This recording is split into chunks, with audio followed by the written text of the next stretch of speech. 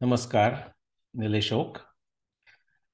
आज मी तुम्हाला उपासना आणि अभ्यास याच्या तिसऱ्या भागामध्ये मी तुम्हाला संशय निवारण यंत्र कसं काम करतं यावर तुमच्याशी थोडंसं बोलणार आहे. दुसऱ्या भागामध्ये जेव्हा तुम्ही तो बघाल तेव्हा तुमच्या लक्षात येईल की न्यायदर्शनाचा उपयोग करून न्यायदर्शनामधला एक पदार्थ जो समजला जातो अ, अवयव. आता त्याला आपण फॅक्टर्स म्हणूया इंग्लिशमध्ये म्हणायचं झालं तर, किंवा वेगवेगळे त्याचे काय म्हणूया आपण टप्पे किंवा स्टेप्स किंवा अ, इंग्लिशमध्ये फॅक्टर्सच मी शब्द वापरतो. किंवा वेगवेगळ्या स्टेप्स म्हणता येईल तेही योग्य आहे. ॲक्च्युली स्टेप्स हा मला जास्त योग्य वाटतो. तर ते आपण पाहणार आहोत. पण ते मी डिटेलमध्ये पार्ट 2 मध्ये खूप डिटेलमध्ये जाऊन मी डिस्कस केले आहेत. ओके. पण ह्यामध्ये मला शॉर्टमध्ये हे डिस्कस करायचं आहे आणि ॲक्च्युअली त्याचा उपयोग कसा केला जातो हे मी आत्ताच आपलं जे आधुनिक विज्ञान म्हणतो मागच्या 500 वर्षातलं पश्चिम युरोपामध्ये थोडंसं किंवा युरोपमध्ये म्हणूया आपण त्याचं त्या लोकांना कल्पना यायला लागली. त्याचा पाया आपलं दर्शनशास्त्र किंवा न्यायदर्शन, विशेषतः वैशेषिक दर्शन, थोडं सांख्याचंही आहे. सगळेच म्हणजे आपली सहा दर्शनामध्ये काय, सहा दर्शनामध्ये जे जे वेगवेगळे थोडेसे बदल आहेत ते काही सहा असं आपल्याला वाटतं कधी कधी. न्यायिका पूर्वमीमांसावाल्या माणसाशी हे करतो, काय वाद करतो, संवाद अशा अर्थानं. पण तो संवाद किंवा वाद हा अगदी सहजच वितंडवाद, जल्प, हेत्वाभास, छल, जाती याच्यामध्ये जाऊ शकतो, निग्रहस्थान जाऊ शकतो. हल्लीच्या काळात तर ते आणखीनच शक्यता आहे, कारण कुणाला काय कसला पत्ताच नाही. दर्शनशास्त्राचे नियम काय असतात, त्यातली प्रमाणं काय, निग्रहस्थानाच्या जागा कोणत्या. म्हणजे एखादा माणूस चुकला की त्याला पूर्वीच्या काळी असं म्हटलं होतं की जे श्रोते असायचे ते सुद्धा एवढे तज्ज्ञ असायचे, जसं आपण आपल्या हिंदुस्थानी संगीताच्या किंवा कर्नाटकी संगीताच्या आपण सभेमध्ये म्हणूया, की ऐकणारे सुद्धा, श्रोते सुद्धा हे असतात, एक्सपर्ट्स असतात. तर ते सांगू शकतात की ह्याचं हे जागा चुकली किंवा हा राग बरोबर झाला नाही किंवा ताल चुकला. तसं सांगू शकत असत. तसं आता काहीच राहिलेलं नाही. म्हणजे मी सगळ्यांना एन्करेज करत असतो, इतर संशोधकांना सुद्धा, की बाबा रे, तुमचं जर काही वेगळं असेल तर या, आपण त्याच्यावर डिबेट करू, वाद करूया, संवाद करूया. जनरली शेपट्या पायामध्ये घालून पळून जातात सगळेजण. पण तो जरी भाग बाजूला ठेवला तरी श्रोत्यांच्या दृष्टीनं सुद्धा काहीच माहीत नसल्यासारखं येतात. म्हणजे आता काही वर्षापूर्वी एक संगम टॉक्स जे छान ऑर्गनाईज करत असतात, त्यांच्यामध्ये आणि माझे एक दुसरे महाभारताचंच संशोधन करण्यापेक्षा त्याने एक दुसऱ्यांचा क्लेम घेतलेला आहे. पण ती कसंही असे ना का, ते ॲटलिस्ट त्या एका एका विशेष तारखेकरता ते असं काय म्हणूया आपण, विश्वासानं असं उभे तर राहतात, आत्मविश्वासानं, की हो हेच बरोबर आहे म्हणून. म्हणजे हेही काही कमी नाही. याला सुद्धा फार धैर्य लागतं.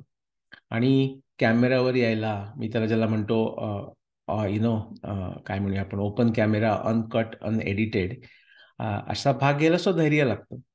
आणि बऱ्याच जणांजवळ ते नसतंही, कारण त्यांनाच माहीत असतं की आपला केवढा, जो आपण जे काही सांगतोय, थोतांड मांडलंय ते खोटं आहे, थोतांड हे त्यांना माहीत असतं. पण विकलं जातं समाजामध्ये म्हणून ते विकतात. त्यात आता समाज जर घ्यायला तयार आहे तर त्यांची सुद्धा सगळीच पूर्ण चूक त्यांच्याकडे असं आपल्याला म्हणता येत नाही. असो, हे झाले मानसिकतेचे, म्हणजे काय म्हणूया आपण, मानसिक विकारामुळे झालेल्या वरखाली गोष्टी. पण एक शास्त्र म्हणून असं आहे का, म्हणजे ये शास्त्र विधिमुत्सृज्य यजन्ते श्रद्धयान्विता, असं जर तुम्ही शास्त्र न वागता जर काही केलं, अर्जुन म्हणाला, हे न पाळता जर केलं, ये शास्त्र विधिमुत्सृज्य यजन्ते श्रद्धयान्विता तेषां निष्ठा तुका कृष्ण सत्व माहो रजस्तम. मग त्यांची निष्ठा कशा प्रकारची समजायची? सत्व रजतम अशा ह्या गुणांचं जर त्यांच्यावर प्राबल्य असेल, मग त्याचं कसं कंपॅरिझन करायचं जर शास्त्र सोडून करत असतील तर. तर आणि मग कृष्ण सांगतो की या म्हणजे गुण आहेत, मग आता काय करणार, मी तामसीच आहे, काय करू. आणि मग माझं पण मान्य करा असं नाहीये. तामसी असलं तर तुम्हाला त्याच्यावर बदलावं लागेल किंवा ते मान्य करता येणार नाही. असो, आणि मग कृष्ण त्याच्यामध्ये 17व्या अध्यायामध्ये तुम्ही वाचलत भगवद्गीतेच्या, तो सांगतो की प्रत्येक प्रत्येक गोष्टीमध्ये 3 प्रकार आहेत: सत्व, रज, तम. साधा आहार असू दे, साधं दान असू दे, यज्ञाची क्रिया असू दे, बुद्धीमध्ये सुद्धा खूप फरक पडतो. म्हणजे खूप बुद्धी आहे हे हे चांगली गोष्ट का वाईट हे लगेच सांगता येत नाही. कारण ती बुद्धी कोणत्या प्रकारची आहे, कृष्ण हे त्याच्यामध्ये आणखी एक सटलिटीज आणतो या, की त्याचे रिफाईननेस, आतल्या बारीक बारीक छोट्या गोष्टी, की बुद्धी जी आहे ती खूप असेल, पण ती सत्वबुद्धी आहे, रजबुद्धी आहे का तामसी बुद्धी आहे. ओके. आणि जर तामसी बुद्धी असेल तर खूप असून प्रॉब्लेम, म्हणजे खूप असली तर आणखी मोठा प्रॉब्लेम. उलट जर एखाद्या माणसाची बुद्धी तामसी असेल तर त्याला ती खूप कमी असलेली किंवा नसलेली सुद्धा चांगली. ओके. म्हणजे कृष्ण म्हणतोय तामसी बुद्धी कशी ओळखायची, तर अधर्म्यम धर्म्यम इति या मन्यते तमसावृता सर्वार्थान विपरीतांश बुद्धीसा पार्थ तामसी. अधर्म्यम धर्म्यम इति म्हणजे जी गोष्ट अधर्माची आहे त्याला हा माणूस धर्माची असं समजतो. जे एखाद्या माणसाचं धर्मकृत्य असतं दुसऱ्याचं, कोणाचं समजा किंवा स्वतःचं सुद्धा, त्याला तो अधर्मकृत्य समजतो. अधर्म्यम धर्ममिती या मन्यते तमसावृत, अशीच एक तामसिक त्याची विचारधारणा आहे, विचार करण्याची त्याची पद्धत आहे. सर्वार्थान विपरीतांश बुद्धीचा पार्थ तामसी. आणि जी गोष्ट जी खरी जशी समजायला पाहिजे त्याच्या बरोबर सर्वार्थान विपरीत, म्हणजे आपण काय म्हणता येईल 180 डिग्री उलटी, बरोबर ऑपोजिट बाजूला जाऊन त्या त्या त्या तसंच त्याचा तो अर्थ घेतो, बरोबर उलटा अर्थ. हे आपल्याला नेहमीच्या जीवनात सुद्धा लोकांशी आपण जेव्हा इंटरॅक्ट करतो तेव्हा आपल्याला हे नेहमी जाणवतं. त्याचा त्रास होतोच. मला हे जेव्हा भगवद्गीतेतला श्लोकाशी माझा परिचय झाला तेव्हा काय झालं, त्यानंतर तो त्रास होत नाही असं नाही, पण एक म्हणेन मी तो त्रास कमी होतो. आणि लगेच समजतं की बाबा रे, याच्याशी काय फार पुढे काही बोलण्यात अर्थ नाही, याच्याशी बोलण्यात कम्युनिकेशन जे काही असेल तू उगाच वेळ घालवता कामा नाहीये, कारण इथे गाडी वेगळ्या रुळावरची गाडी आहे. तर कमीत कमी आपला वेळ वाचतो, कमीत कमी आपला आतला जो क्षोभ होतो, इरिटेशन जे असतं ते कमी होतं, असा तो एक फायदा होऊ शकतो. सांगायचा मुद्दा असा की एक शास्त्र म्हणून तर आहेच, आणि कृष्ण सांगतो की शास्त्रच पाळणं गरजेचं आहे. शास्त्र म्हणजे नाही येणार असं नाही. आणि शास्त्र कसं निर्माण होतं हे आपण पाहिलं वगैरे, बऱ्याच गोष्टी आहेत. तर तेच शास्त्र म्हणजे संशय निवारण यंत्र म्हणजे काय, तर आता आपण ज्याला आधुनिक विज्ञान म्हणतो, आता त्याच्यामध्येही खूप राजकारण निघालेलं आहे. कंट्री कंट्री एजेंडा चालतो. अकॅडमिक्स लोकांचा जुंटा होतो. ते बाहेरच्या माणसाला आत येऊ देत नाही. असं सगळा म्हणजे सामान्य लोकांचं तो माहीत नसेल, किंवा तुम्ही सामान्य नव्हे ऐकणारे, पण तुम्हाला जर माहीत नसेल तर खरोखर दुर्दैव आहे ते. म्हणजे तुम्ही वाचायला लागा की नुसतं कोणतरी तेही आपल्याला इथे न्यायदर्शनाकडनं समजतं, की न्यायदर्शनाचं एक तत्व असं आहे, मी परत विसरेन म्हणून आत्ताच सांगतोय, की म्हणजे इंग्लिशमध्ये असं सांगता येईल की नो क्लेम इज इंट्रिन्सिकली व्हॅलिड. म्हणजे कोणी तो एक कोणतरी महान माणसानं सांगितलं, आणि एखाद्या नोबेल लॉरेटने सांगितलं, आणि एखादा कोणतरी प्रसिद्ध प्रोफेसर, एखादा कोणतरी महान गुरु, कोणीतरी धर्म आचार्य, कोणतरी एखादा राजा, ह्याने ते सांगितलं, राणी असं ह्याने सांगितलं म्हणून ते खरं, असं न्यायदर्शनाला मान्यच नाही. आता न्याय हा फक्त एक दर्शनातलं एक अंग झालं विचार करायचा. सगळ्या इतर दर्शनांना सुद्धा न्यायदर्शन लागतं. आता आपण आपल्याला सगळ्यांना माहिती आहे की आदिशंकराचार्य यांनी जे लिहिलं, टीका अशा अर्थानं म्हणजे काय म्हणूया आपण त्याचं अनालिसिस अशा अर्थानं, टीका म्हणजे मराठीत आपण त्याच्यावर टीका केली असं म्हणतो तशा अर्थानं नाही, पण ते जे त्यांनी वेदांत ग्रंथ किंवा ब्रह्मसूत्रावर लिहिलं, तर ब्रह्मसूत्रावरचं लिहिताना जे डिस्कशन होतं त्याच्या मागचं जे तर्क लागतो, त्याच्या मागच्या जे काही नियम असतात ते न्यायदर्शनामधनंच नियम येतात. म्हणजे शंकराचार्यांना न्यायदर्शनाचे पण ते एक्सपर्ट होते, आणि मग मग ते वेदांतावर ब्रह्मसूत्रावर लिहित आहेत. सांगायचा मुद्दा असा की न्यायदर्शन असं म्हणतो, न्यायदर्शन सगळीकडे अप्लिकेबल आहे. इतर दर्शनामध्ये सुद्धा न्यायदर्शन यावं लागतं, की नो क्लेम इज इंट्रिन्सिकली व्हॅलिड. कुणीतरी सांगितलं कुणीतरी गीता प्रश्न ट्रान्सलेट केलं म्हणजे बरोबर, असला गाढवपणा चालत नाही. ते बरोबरही असेल, ते चुकीचंही असेल. इतरही वेगवेगळ्या प्रकारानं भाषांतर करता येतील आणि शेवटी भाषांतर नक्की कोणतं बरोबर हे कसं समजणार? या सगळ्याकरता प्रत्यक्ष हा शेवटी शेवटचा उपाय. शेवटचा म्हणजे पहिला आणि शेवटचा उपाय. सगळंच प्रत्यक्ष. महाभारतामध्ये असं वाक्य येतं, की जेव्हा आपण म्हणतो वेगवेगळ्या प्रकारची प्रमाणं, प्रत्यक्ष, अनुमान, उपमान, शब्द आणि त्यानंतर उपपत्ती, अनुपलब्धी अशी सगळी अनेक प्रमाणं सांगता येतात. ओके, शब्द किंवा आगम ही नावं थोडी बदलतात, पण अर्थ त्याचा तोच. अशी एक समजा 6 प्रमाणं मानलेली आहेत. त्याच्यात तुम्ही आणखी बदल करून आणखी 5 ॲड करू शकता, काही फरक पडत नाही. पण या सगळ्या प्रमाणांच्या मागे महाभारतात असे वाक्य आहे, इतरही सर्वत्र त्याची सगळ्यांना माहिती आहे, की शेवटी प्रत्यक्ष प्रमाणे महत्वाचं. म्हणजे कसं? जेव्हा शब्द प्रमाण आपण म्हणतो, की कुणीतरी तसं झालं म्हणून आपल्याला सांगितलं आणि आपण ते विश्वासावर घेतलं, पण तो त्या माणसाचा प्रत्यक्ष असाच अनुभव असायला पाहिजे ना, नाहीतर हे नॉलेज कुठून येणार? शेवटी प्रत्यक्षातनंच येतं. आता एखादा माणूस समजा समाधीमध्ये जातो आणि त्याला समाधीमध्ये अनुभव येतो आणि तो अनुभव आपल्याला बाहेर येऊन तो सांगतो. आता आपल्याला त्या समाधी तशी लावता येत नसेल आणि लावली तरी सुद्धा त्याचा अनुभव आपल्याला येईल याची काहीच गॅरंटी नाही. मग त्याच्यावर विश्वास ठेवायचा आहे की नाही हा भाग वेगळा. म्हणून मी श्रद्धेचं महत्व आहे. बरोबर? पण तो त्या माणसाचा आपण जर श्रद्धा जर मानली आणि तो काही खोटं बोलत नाही असा आपल्याला जर विश्वास वाटला, म्हणजेच परत श्रद्धा, तर त्या माणसाचा जो अनुभव आहे, तो जरी आपल्याला घेता येत नसला आणि आपण त्याच्याकडून ऐकून तो आपण मान्य करतोय किंवा त्याचा आपण उपयोग करतोय किंवा त्याचा आपण उपयोग तार्किक बुद्धीनं करतोय, तर तो त्याचा प्रत्यक्षच अनुभव होता. समाधीत का असेना? समाधीतला अनुभव आणि इतर वेळेच्या अनुभवामध्ये फरक काय? आता आपल्याला स्वप्न पडतं. तर स्वप्नामध्ये बाहेर आल्यावर कळतं ते स्वप्न होतं. पण स्वप्न असताना क्वचितच आपल्याला कळतं की हे स्वप्न आहे. खरा तो अनुभव फार वेगळ्या दर्जाचा असतो. आपल्याला जागरूकपणे जे वाटतं त्यापेक्षा. पण स्वप्नामध्ये ते नाही कळत. त्यातून बाहेर आल्यावर कळतं. पण सांगायचा मुद्दा असा की स्वप्नात जे दिसलं ते खरं ना. म्हणजे स्वप्नात दिसलं हे तर खरं. स्वप्न हेच प्रत्यक्षात खरी गोष्ट नव्हे हा भाग वेगळा. तसं दुसऱ्याचा अनुभव हा सुद्धा प्रत्यक्ष एका कोणत्या तरी लेवलवर तो प्रत्यक्षच असतो. असं एक म्हणणं आहे. म्हणून ते सोडवायचं कसं? तर नो क्लेम इज इंट्रिन्सिकली व्हॅलिड. पण ते जर ठरवायचं असेल तर शेवटी प्रत्यक्ष आपल्याला त्याची मदत घ्यावी लागते. पण नुसतं प्रत्यक्षानं काही होत नाही. जेव्हा नुसतं प्रत्यक्ष म्हणजे काय त्याला म्हणतात सुपर एम्पिरिकल असाही जो प्रकार होतो. अर्थात जी लोक प्रचंड तुम्हाला सांगतो काही एखाद्या ठिकाणी आर्किओलॉजीमध्ये काहीतरी मिळालं, कुठेतरी तलवार मिळाली, कुठेतरी रथ मिळाला, कुठेतरी घोड्याचं काहीतरी मिळालं, कुठेतरी एखादं भांडं मिळालं आणि त्यानंतर त्या भांडं मिळालं हे तर प्रत्यक्षच आहे. घोड्याचा रथ मिळाला तर ते प्रत्यक्ष आहे. घोड्याचा पाय मिळाला, काही फॉसिल मिळालं तेही प्रत्यक्ष आहे.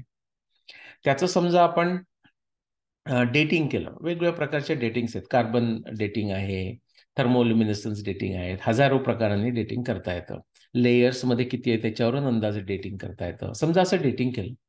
आता तो आपल्याला एक ऑब्जेक्ट मिळाला, ते डेटिंग मिळालं. पण जगभरही हा आचरटपणा चालतो. पण भारतामध्ये तर आचरटपणाची स्पर्धाच असते. असं काहीतरी आर्किओलॉजी या क्षेत्रामध्ये मिळालं.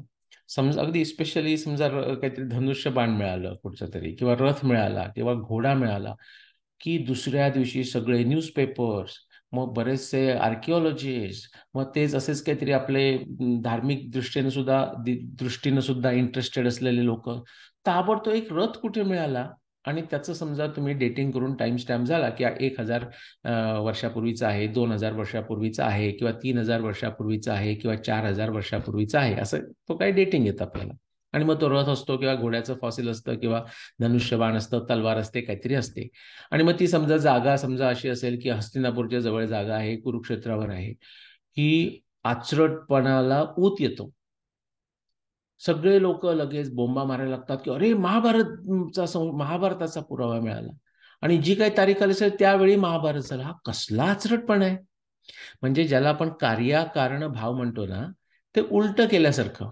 आणि त्याच्यावर आपण एक वेगळा एपिसोड करू हा. म्हणजे या आर्किओलॉजी एव्हिडन्सवर नाही, कार्याकारण उलट किंवा उलट म्हणजे उलट्यातलं बरोबर कुठचं आणि उलट्यातलं चूक कोणतं. उदाहरणार्थ फल हेतू हा जो शब्द आपण वापरतो त्याच्यामध्ये एकदा आपल्याला फल म्हणजे आउटकम कळल्यानंतर आपण हे कशामुळे झालं असेल, समजा जसं आजारी पडला एखादा माणूस, तर आजार झाल्यानंतर म्हणजे ते फल म्हणता येईल, चांगलं फल नव्हे ह्या केसमध्ये, पण आउटकम. आणि ते झाल्यानंतर म्हणजे आपलं पोट बिघडलंय समजा, किंवा असं काहीतरी हे झालंय, तर आपण किंवा काहीतरी बरं वाटत नाही, डोकं दुखतंय, तर आपण विचारू, अच्छा काय खाल्लं होतंस तू काल, कुठे गेला होतास बाहेर, आईस्क्रीम खाल्लं होतंस का, थंड पाण्याने आंघोळ केलीस का, किंवा गरम पाण्याने आंघोळ केलीस का, जे काय असेल ते, पावसात गेला होतास का. म्हणजे आपल्याला आउटकम कळल्यानंतर आपण त्याचा हेतू म्हणजे त्याच्या मागचं रिझनिंग, कार्यकारण भाव शोधून काढायचा प्रयत्न करतोय. यामध्ये काही चुकीचं नाही. पण जसं मी आता आर्किओलॉजीचं सांगितलं, की एखाद्या ठिकाणी रथ मिळाला आणि त्याचं डेटिंग समजा 2000 BC झालं, 4000 वर्षापूर्वीचं, किंवा 1000 BC झालं, 3000 वर्षापूर्वीचं, की लगेच त्याच्यावर लोक जे बोंबा मारायला लागतात. तुम्ही असं कधी त्याचा पार्ट होतात का, विचार करून बघा. तुम्ही असलात तर मान्य करा. आणि अरे वा, महाभारत झालं का, अरे काय हा आचरटपणा आहे. त्या ठिकाणी तुम्हाला एक रथ मिळाला आणि त्याचं डेटिंग जेव्हा केलं गेलं तेव्हा 1000 BC मिळालं, 2000 BC मिळालं, हे समजू शकतो आपण. म्हणजेच काय, की कोणीतरी 1000 BC म्हणजे 3000 वर्षापूर्वी, 2000 BC असेल तर 4000 वर्षापूर्वी रथ होता. किंवा जर तो सिम्बॉलिक असेल, म्हणजे काही वेळा माणसाचा मृत्यू झाल्यानंतर त्याच्याबरोबर त्या गोष्टी पुरल्या जातात, असं आपल्याला इजिप्तमध्ये वगैरे सगळीकडे मिळतं, तसं भारतातही मिळतं. तर ठीक आहे, तो जो काही विधी असेल त्यावेळेचा, असं होतं की अच्छा असं होतं का, त्यावेळी असा विधी होता का, की त्या मृत माणसाला तो समजा कदाचित हा असेल, काय योद्धा असेल, त्याच्याबरोबर एक छोटा रथ करून पुरला का. होऊ शकतं, ही आपल्याला माहिती मिळाली. पण त्याच्यावरून लगेच महाभारत किंवा रामायण किंवा असलं काहीतरी ओरडत सुटायचं, ह्याच्यासारखा आचरटपणा नाही. पण मी 5-5 वेळा तुम्हाला का सांगतोय, कारण आत्ता तुम्ही याचं लक्षात ठेवा, जे ऐकत असतील ते, आता पुन्हा फ्युचरमध्ये म्हणजे भविष्यामध्ये, नजीकच्या भविष्यात, पुढच्या केव्हाही असं काहीतरी अगदी मनाशी खूणगाठ बांधून ठेवा आणि लक्षात ठेवा. काहीतरी कुठेतरी रथ मिळाला, कुठेतरी काहीतरी तलवार मिळाली, धनुष्य बाण मिळालं, आणि त्या जागा अशा काहीतरी असल्या, की लगेच दुसऱ्या दिवशीचे पेपर वाचा, टीव्हीवरच्या न्यूज बघा आणि जनरल लोकांचं डिस्कशन बघा. आचरटपणाला ऊत येतो, की महाभारताचा परत वेळ आला. रे असं कसं होईल. महाभारत केव्हा, फक्त महाभारतातच रथ होता का, महाभारताच्या वेळी फक्त घोडा होता का, आणि तो जो तुम्हाला तिथे रथ आणि घोडा मिळाला, हे तुम्हाला कसं माहिती की तो महाभारताशी त्याचा संबंध होता. हा जो आचरटपणा आहे, तशाकरता आपण सांगतो की नुसतं प्रत्यक्ष सुद्धा उपयोगाचं नाही. तर हे प्रत्यक्ष तर आहे ना, हे एम्पिरिकल आहे. तुम्हाला ते खरोखर ती वस्तू दिसायला मिळाली, त्याचं तुम्ही डेटिंग केलं, ते थोडंसं उपमान आहे, पण तेही प्रत्यक्ष म्हणता येतं. त्यातला जो कार्बन सी रेशो वेल एस्टॅब्लिश मेथड आहे, कार्बन डेटिंग. डेटिंगमध्ये प्रॉब्लेम आहे असं नाही, अर्थात कोणी मुद्दामच जर खोटेपणा करायचं ठरवलं तर काही उपाय नाही. पण जोपर्यंत आपल्याला तो खोटेपणाचं काही वाटत नाही, परत श्रद्धेचा सगळीकडेच भाग येतो, की कशाला खोटेपणा करेल. करतात हा लोक, म्हणजे हॉर्वर्डची लोक तर खोटेपणा करण्यात एकदम मोठी लोक आहेत. ओके. पण मी म्हणतोय की जनरल आपण जर वाटला तर मग आपल्यावर तो ओनस आहे, की आपल्याला दाखवावं लागेल की ह्या माणसानं खोटेपणा कसा केलाय. उगाचच आपण बोलू शकणार नाही. पण हे आत्ताची जी गोष्ट आहे की ती डेट आली आणि तो रथ आला, त्याच्यानंतर महाभारत महाभारत म्हणून ओरडत सुटणं, किंवा रामायण रामायण म्हणून ओरडत सुटणं, पण हे सर्रास होतं. त्याच्यावर डॉक्युमेंटरीज बनवल्या जातात. असा प्रचंड गाढवपणा जगभर असतो. आता जगभर काय आहे माहिती आहे का, लोकांना त्याचा फार फायदा तोटा होतो असं नाही. बऱ्याच लोकांचं जे जे सिव्हिलायझेशन किंवा संस्कृती म्हणतो, तीच सगळी जगातली, म्हणजे काही ठिकाणी एक्सेप्शन आहेत, पण त्यांची इतकी त्या युरोपियन लोकांनी त्यांना मारून तोडून टाकलंय, त्यांची सगळे ग्रंथ वगैरे, की काही राहिलेलंच नाही शिल्लक. एक भारतासारख्या ठिकाणी चायना थोडंसं राहिलेलं आहे, जपान, आफ्रिकेमध्ये काही ठिकाणी ट्रेडिशन्समध्ये राहिलेलं आहे. इजिप्तमध्ये बरंच सर्वाइव्ह झालं नाही म्हटलं तरी, कारण त्या युरोपियन लोकांना तेवढे नाही फोडता आले किंवा मुस्लिम लोकांना नाही फोडता आले ते पिरॅमिड, इतके जड आहेत की नाही केले. सांगायचा मुद्दा असा की इंट्रिन्सिकली कोणतीच गोष्ट व्हॅलिड नाही. ते करण्याकरता आपण जे यंत्र वापरणार आहोत त्याचं नाव संशय निवारण यंत्र किंवा संशय निर्मूलन यंत्र. ओके. आता मी दुसऱ्या भागामध्ये ज्या गोष्टी डिस्कस केल्या आहेत त्या गोष्टी परत थोड्याशा इथे येतील, त्यामुळे फार डिटेलमध्ये जात नाही. पण जे न्यायदर्शनाची जी 16 पदार्थ आहेत किंवा 16 एलिमेंट्स आहेत, त्याच्यामध्ये एक असं आहे की प्रमाण, म्हणजे प्रमेय, प्रयोजन, प्रमाण, दृष्टांत, संशय, अशा बऱ्याच गोष्टी असतात. सिद्धांत, अवयव, तर्क, निर्णय, वाद, अशा सगळ्या गोष्टी आपल्याला शिकायच्या आहेत. शिकायला पाहिजेत आपल्याला. म्हणजे मी शिकवत नाहीये तुम्हाला. जर तुम्हाला कसा विचार नीट करावा नवीन संशोधन कसं करावं, त्यातून बरोबर अनुमान कसं काढावं, चुकीचं अनुमान कसं अवॉइड करावं, हे जर शिकायचं असेल तर न्यायदर्शन शिकणं फार महत्त्वाचं आहे. त्याच्यावर कोणताही दुसरा पर्याय नाही. त्यातला जो 16 जे एलिमेंट्स आहेत त्यातला जो प्रमाण असं आपण घेतो, की प्रमाण काय, तर ती न्यायदर्शनाच्या मताप्रमाणे असलेली जी प्रमाण आहेत ती 4 प्रमाण आहेत. आता त्याच्यात मी थोडंसं मिक्स केलं, आगम लिहिलंय, बॅकग्राऊंड नॉलेज, त्याला तुम्ही शब्द पण म्हणू शकता तिथे. पण सांगायचा मुद्दा असा की ते जे एक सूत्र आहे न्यायदर्शनामध्ये, की प्रत्यक्ष अनुमाना उपमान शब्द प्रमाणानी, हे तुम्हाला हा मधला जो त्रिकोण आहे त्याच्यामध्ये तुम्हाला ते दिसेल. आणि प्रमेय असा शब्द तुम्हाला मिळेल. आगम हा शब्द पतंजलीच्या योगसूत्रामध्ये येतो, किंवा आगम म्हणजे बॅकग्राऊंड नॉलेज किंवा इस्टॅब्लिश नॉलेज, परंपरागत चालत आलेलं नॉलेज. आता हे सुद्धा त्याचे बरेचसे सटल अर्थ आहेत. तर प्रत्येक वेळी आगम म्हणजे अरे परंपराने आलेलं नॉलेज असं म्हटलं तर ते चुकीचं ठरेल. परंपरेनं आलेलं जे ज्ञान आहे ते सगळंच बरोबर असतं असं नाही. शंकराचार्यांचं उदाहरण घ्या. शंकराचार्यांनी तर म्हणजे अनुपलब्धी हा सुद्धा, हे सुद्धा प्रमाण मान्य केलेलं आहे. जे वेदांत आहे, ब्रह्मसूत्र, याच्यामध्ये सगळी 6 प्रमाणं मान्य आहेत. पण ते अनुपलब्धी हे प्रमाण केव्हा मानायचं याला सुद्धा काहीतरी विवेकबुद्धी लागते. ओके. अनुपलब्धी किंवा तर्क, ओके, उपपत्ती म्हणजे त्याच्यातून असं काढलेलं, विश्लेषण करून काढलेलं, हे सुद्धा केव्हा वापरायचं याला सुद्धा विवेकबुद्धी लागते. आणि शंकराचार्यांची प्रत्यक्षावरची किती श्रद्धा होती हे तुम्हाला जर बघायचं असेल तर त्यांचं फार प्रसिद्ध वाक्य आहे, की अग्नी हे थंड आहे असं जर श्रुती जरी म्हणत असली, की ज्याला त्यांनी खूप मान दिलेला आहे, किंवा आपण सगळेच मान देतो वेदाला, नंबर 1 असं आपण म्हणतो. ते म्हणले की वेद जरी असं सांगत असेल, श्रुती जरी सांगत असेल की अग्नी थंड आहे, तरी ते आम्हाला मान्य करता येणार नाही, कारण तो आमचा अनुभव नाही, तो आमचा प्रत्यक्ष अनुभव नाही. प्रत्यक्ष अनुभव बरोबर उलट आहे. म्हणजे प्रत्यक्षाला किती किंमत आहे हे त्यांनी त्याच्यामध्ये दाखवलेलं आहे. मग अनुपपत्ती आणि ह्या गोष्टी कशा करता मानायच्या, अनुपलब्धी हे सुद्धा कसं मानायचं, किंवा फक्त शब्द.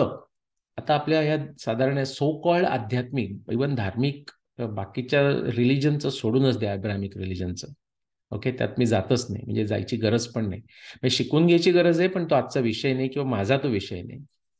पण आपण ज्याला सो कॉल्ड धार्मिक म्हणतो याच्यामध्ये सुद्धा अगदी प्रो धार्मिक साईडची अनेक लोक असतात, की कुठेतरी गुरुनं सांगितलेलं वाक्य, कुठच्या तरी ग्रंथात लिहिलेलं वाक्य, पुराणात लिहिलेलं वाक्य, म्हणजे ते अगदी असं ब्रह्मानं सांगितल्यासारखं, त्याला काही ऑब्जेक्शन घ्यायची नाही. नाही, ही अत्यंत चुकीची पद्धत आहे. ही आपली धार्मिक पद्धत अजिबात नाही. गुरुला पण मान देतो, गुरुच्या शब्दाला मान देतो, पण त्याच्या मागे असं आहे की तुमची लायकी काय आहे त्याप्रमाणे. तुमची लायकीच नसेल तर गुरु म्हणतो ते बरोबरच आहे. पण आपल्याकडे एक दुसराचा शब्द आहे, गुरु शिष्य पराजयत, किंवा गुरुला असं वाटतं की अ, आपल्या शिष्यानं पुढे जावं, किंवा विद्यार्थ्यानं जरी चूक केली तरी गुरुला शिक्षा, अशा तऱ्हेची आपल्याकडे वाक्य आहेत. याचं कारण काय, एवढी गुरुवर जबाबदारी आहे. आता काही वेळा काय होतं, बाकीचे प्रेशर असतात, त्यामुळे याचे गुरु मानतात शिष्यांना, मग त्या विषयात मी जात नाही. तो जो शब्द प्रमाण जो आहे ते विशेष त्याचा फार आत्मप्रतीती किंवा गुरुप्रतीती याच्या मागचं फार वेगळे त्याचे अर्थ आहेत. आपण कधीतरी त्याच्यातही जाऊ, की आप्तप्रमाण याचा अर्थ काय. आप्तप्रमाण म्हणजे जर तुमचा गुरु म्हणतो ते सगळं बरोबर असं करत असला तर तुमच्यासारखे गाढव तुम्हीच. अशा प्रकारची वाक्य येतात, की गुरु जर चुकीचं सांगत असेल, किंवा गुरु जर आपल्या मार्गावरून पदभ्रष्ट झाल्यासारखा वागायला लागला, वागायला लागली, तर त्यांच्यापासून दूर जायची अक्कल पण विवेक तुम्हाला पाहिजे. आता तुम्ही सतत जर ब्लाइंडली जर गुरुला सगळंच मानत बसला तर तुम्हाला हा विवेकच राहणार नाही. गुरुने किती चुकीचं केलं, गुरुने तुम्हाला एक्सप्लॉइट केलं, ते तुम्हाला कळणार नाही. ह्या सगळ्या गोष्टी आपल्या याच्यामध्ये होत्या, पण त्या आपण ब्लाइंडली घेतो. सांगायचा मुद्दा असा, की शब्द प्रमाण हे महत्वाचं आहे, कारण त्याच्याशिवाय पुढे काही जातच नाही गाडी. आता महाभारताचं समजा मी डेटिंग केलं, रामायणाचं डेटिंग केलं, ऋग्वेदाचं डेटिंग केलं, तर त्याच्यातली जी वर्णनं आहेत ते शब्दप्रमाणच आहे ना. महाभारतामध्ये व्यासदेवांचं, रामायणामध्ये वाल्मिकींचं, अ, ऋग्वेदामध्ये अनेक मोठे मोठे सेजेस, त्यांचं जे रिअलायझेशन, त्यांना जे दिसलं, त्यांना जे अ, शब्दामध्ये प्रतीत करावं असं वाटलं, असे जे त्याच्याही अनेक थिअरी आहेत, की नाही नाही नाही, तो शब्द ऋषींचा नाहीच वगैरे वगैरे, अनेक भानगडी फाटे फुटत जातील. पण ते शब्दप्रमाणच आहे, आणि त्या शब्दप्रमाणाशिवाय आपली सुरुवातच होत नाही. त्या अर्थानं तुम्ही एव्हिडन्स म्हणून घेऊ शकता, आगम म्हणजे बॅकग्राऊंड नॉलेज म्हणून घेऊ शकता, शब्द म्हणजे सुद्धा बॅकग्राऊंड नॉलेज घेऊ शकता. तर जे प्रमाण म्हणजे न्यायदर्शनाच्या भाषेमधलं प्रत्यक्ष, अनुमाना, उपमाना, शब्द असा मधला जो त्रिकोण आहे, हा हा आपला पाया आहे. हे ते संशय निवारण करण्याचं यंत्र आहे. पण फक्त तेच 3 पार्ट्सने होत नाही. जसं गाडीला 4 टायर असले म्हणजे गाडी होते असं नाही, कारण ती दिसायला गाडी दिसेल, पण आत जर इंजिन नसेल तर पुढे चालणार नाही. त्याच्याकरता काय लागतं? तर प्रमेय, आपल्याला एक थिअरी, हा आपला थिअरी हा सुद्धा पाया होतो. हेतू असं जे म्हटलेलं आहे, तुम्ही जेव्हा पार्ट 2 बघाल तेव्हा तुम्हाला कळेल की हेतू म्हणजे रिझनिंग, की तुमचं फाउंडेशन काय, फाउंडेशन तुमचं थिअरी काय, कंजेक्चर काय, गेस काय. आता ह्याच्यात सुद्धा लोकांना कंजेक्चर गेसमध्ये म्हणजे कळत नाही. त्याच्याकरता तुम्हाला फिलॉसॉफी ऑफ सायन्सवरची पुस्तकं वाचावी लागतील. अरे मग तुम्ही गेस करताय, मग तुमचा तो सिद्धांत नाहीये का? म्हणजे हे जर कळत नसेल तर नाही, तुम्हाला त्याच्यावरची पुस्तकं वाचावं लागतील. Conjecture, guess theory, plausible solution, प्रमेय, या सगळ्याचं एक शास्त्रीयदृष्ट्या इथं अर्थ घ्यायचा आहे. असं नेहमीच्या वापरातला अर्थ घ्यायचा नाहीये गेस अशा अर्थाचा. ओके. तर ते हे मधला त्रिकोण झाला. वर प्रमेय पाहिजे. आणि हे प्रमेय कशाला पाहिजे? असं असतं बघा, आपण जेव्हा आपलं जीवन नेहमीचं जगत असतो, तर आपल्याला त्याचं कॉन्शियसली माहीत असतं असं नाही, पण आपल्या प्रत्येक गोष्टीमध्ये मागे आपल्याकडे थिअरी असते. म्हणजे असं असतं की सकाळी समजा अगदी म्हणजे मी आता मुंबईचं सांगू शकतो, पण इंडियामधलं आपण घेऊया, आपण कुठेही जगामध्ये सकाळी आपण इंडियातल्या ह्याच्यामध्ये सकाळी दिवसा तो बेल वाजली अगदी सकाळी, म्हणजे आपल्याला काय कळतं, खूप सकाळी असेल तर. हल्ली आता बदललं असेल, मी 30 वर्षापूर्वीची गोष्ट सांगतोय, की पेपरवाला आला. किंवा थोड्या नंतर उशिरा वेळ असेल तर ते आपलं कचरा कलेक्ट करणारी व्यक्ती आलेली आहे, किंवा कधी नंतर 10 वाजता असेल किंवा दुपारी असेल तर पोस्टमन आला असेल. अशा प्रकारचं आपल्याला एक साधारण अंदाज असतो. पण ते आपलं थिअरी असते. मग आपल्या सकाळी अगदी समजा 4 वाजता किंवा 5 वाजता नेहमीच्या पेपरच्या वेळी जर ती बेल वाजली आणि आपल्याला वाटतं पेपर आहे, मग आपण काही घेतला नाही, पण परत परत बेल वाजली, तर पेपरवाला काही परत परत बेल वाजवत नाही. मग आपण दरवाजा उघडतो आणि कोणतरी आपल्याकडे पाहुणे आले असतात, म्हणजे आपला अंदाज चुकला, असं होतं ना त्याच्यामध्ये. तर तसं ते आपल्या एक डोक्यामध्ये थिअरी असते, की तो खरोखर पेपरवाला नसेल, पण त्या वेळेवर वाजला की आपण म्हणतो हा पेपरवाला आहे. तसंच जसे 1-2 उदाहरणं देतो तुम्हाला, आपल्या नेहमीच्या वापरातली आहेत आणि ती मी अनेक वेळा दिलेली आहेत. आणि मी ती ऐकलेली आहेत. म्हणजे काही माझं स्वतःचं उदाहरण ते नवीन काहीतरी शोधून काढलं अशातला भाग नाही, गरजही नाही त्याची. पण आता इथे नाही फारसं, म्हणजे अमेरिकेत असं होत नाही एवढं. पण इंडियामध्ये आपण बरेच वेळा ते बकेट म्हणजे बादली आपण ज्याला म्हणतो ते वापरतो. असं माझं झालेलं आहे आणि मला नक्की विश्वास आहे, की अनेक तुमच्या लोकांचा तो अनुभव असेल. कधी-कधी आपण असं घाईत असतो, इतर विचार मनामध्ये असतात आणि असं आपण करतो, की आपण ती बकेट उचलतो आणि ती पटकन आपल्या हातात येते आणि आपल्याला जरा आश्चर्य वाटतं, की अरे काय झालं? त्याच्यामध्ये बरेच वेळा असं असतं, की आपल्याला असं वाटतं, की त्या बकेटमध्ये पाणी आहे आणि म्हणून आपण एक सर्टन अशी ताकद लावलेली असते आणि त्याप्रमाणे आपण उचलतो आणि एकदम ते काही नसल्यामुळे हलकी हातात येते आणि थोडंसं एक आश्चर्य वाटतं. फार काही विशेष आश्चर्य झालं, काहीतरी प्रॉब्लेम झाला असं नाही. म्हणजेच काय, की ते उचलताना आपल्या डोक्यामध्ये थिअरी होती, की ती त्याच्यामध्ये पाणी आहे आणि एक सर्टन अमाउंट ऑफ फोर्स वापरायला हवा आहे म्हणून. किंवा दुसरं उदाहरण घ्या, आपण एखाद्या बिल्डिंगच्या पायऱ्या खाली चालतोय, काळोख असेल किंवा दिवसा सुद्धा असेल. मंदिराच्या तिथे जाताना बरेच वेळा मंदिरं डोंगरावर असतात. तिथे जाताना आपण ज्याला काय म्हणतो स्टेअरकेस असते, पाखाडी म्हणतो किंवा काय जे नाव असेल ते. ते चालताना किंवा ते उतरताना समजा आपल्याला एखाद्या ठिकाणी आपला पाय घसरला, स्टंबल झाला आणि मग असं आपण मागे बघतो, आपल्याला जर राग येतो, आता कुणावर रागवायचं, आपल्यावरच रागवायचं. मागे बघतो तर आपल्या लक्षात येतं, की तिथे ते जे स्टेपला तिथे जो पाय, तो प्रत्येक ठिकाणी जे ते दगडाचं काम बांधकाम असतं ते नव्हतं. तो दगड तिथला निघून गेलाय किंवा दगडच नाहीये किंवा दगड लूज होता. अशा बऱ्याच गोष्टी तिथे निघतात. मग आपण असं जरा बघतो, की अरे का दगड कसा नाही, आणि आपल्याला फार कुठेतरी लागलेलं असतं तर आणखी राग येतो आपल्याला. पण म्हणजेच काय, आपला तिथे थिअरी अशी होती, की तिथं तसा पाय ठेवायला दगड असायला पाहिजे, पण तो नाहीये. म्हणजे आपलं अपेक्षा होती आणि ती अपेक्षा भंग झालेला आहे. जसं बकेट उचलताना.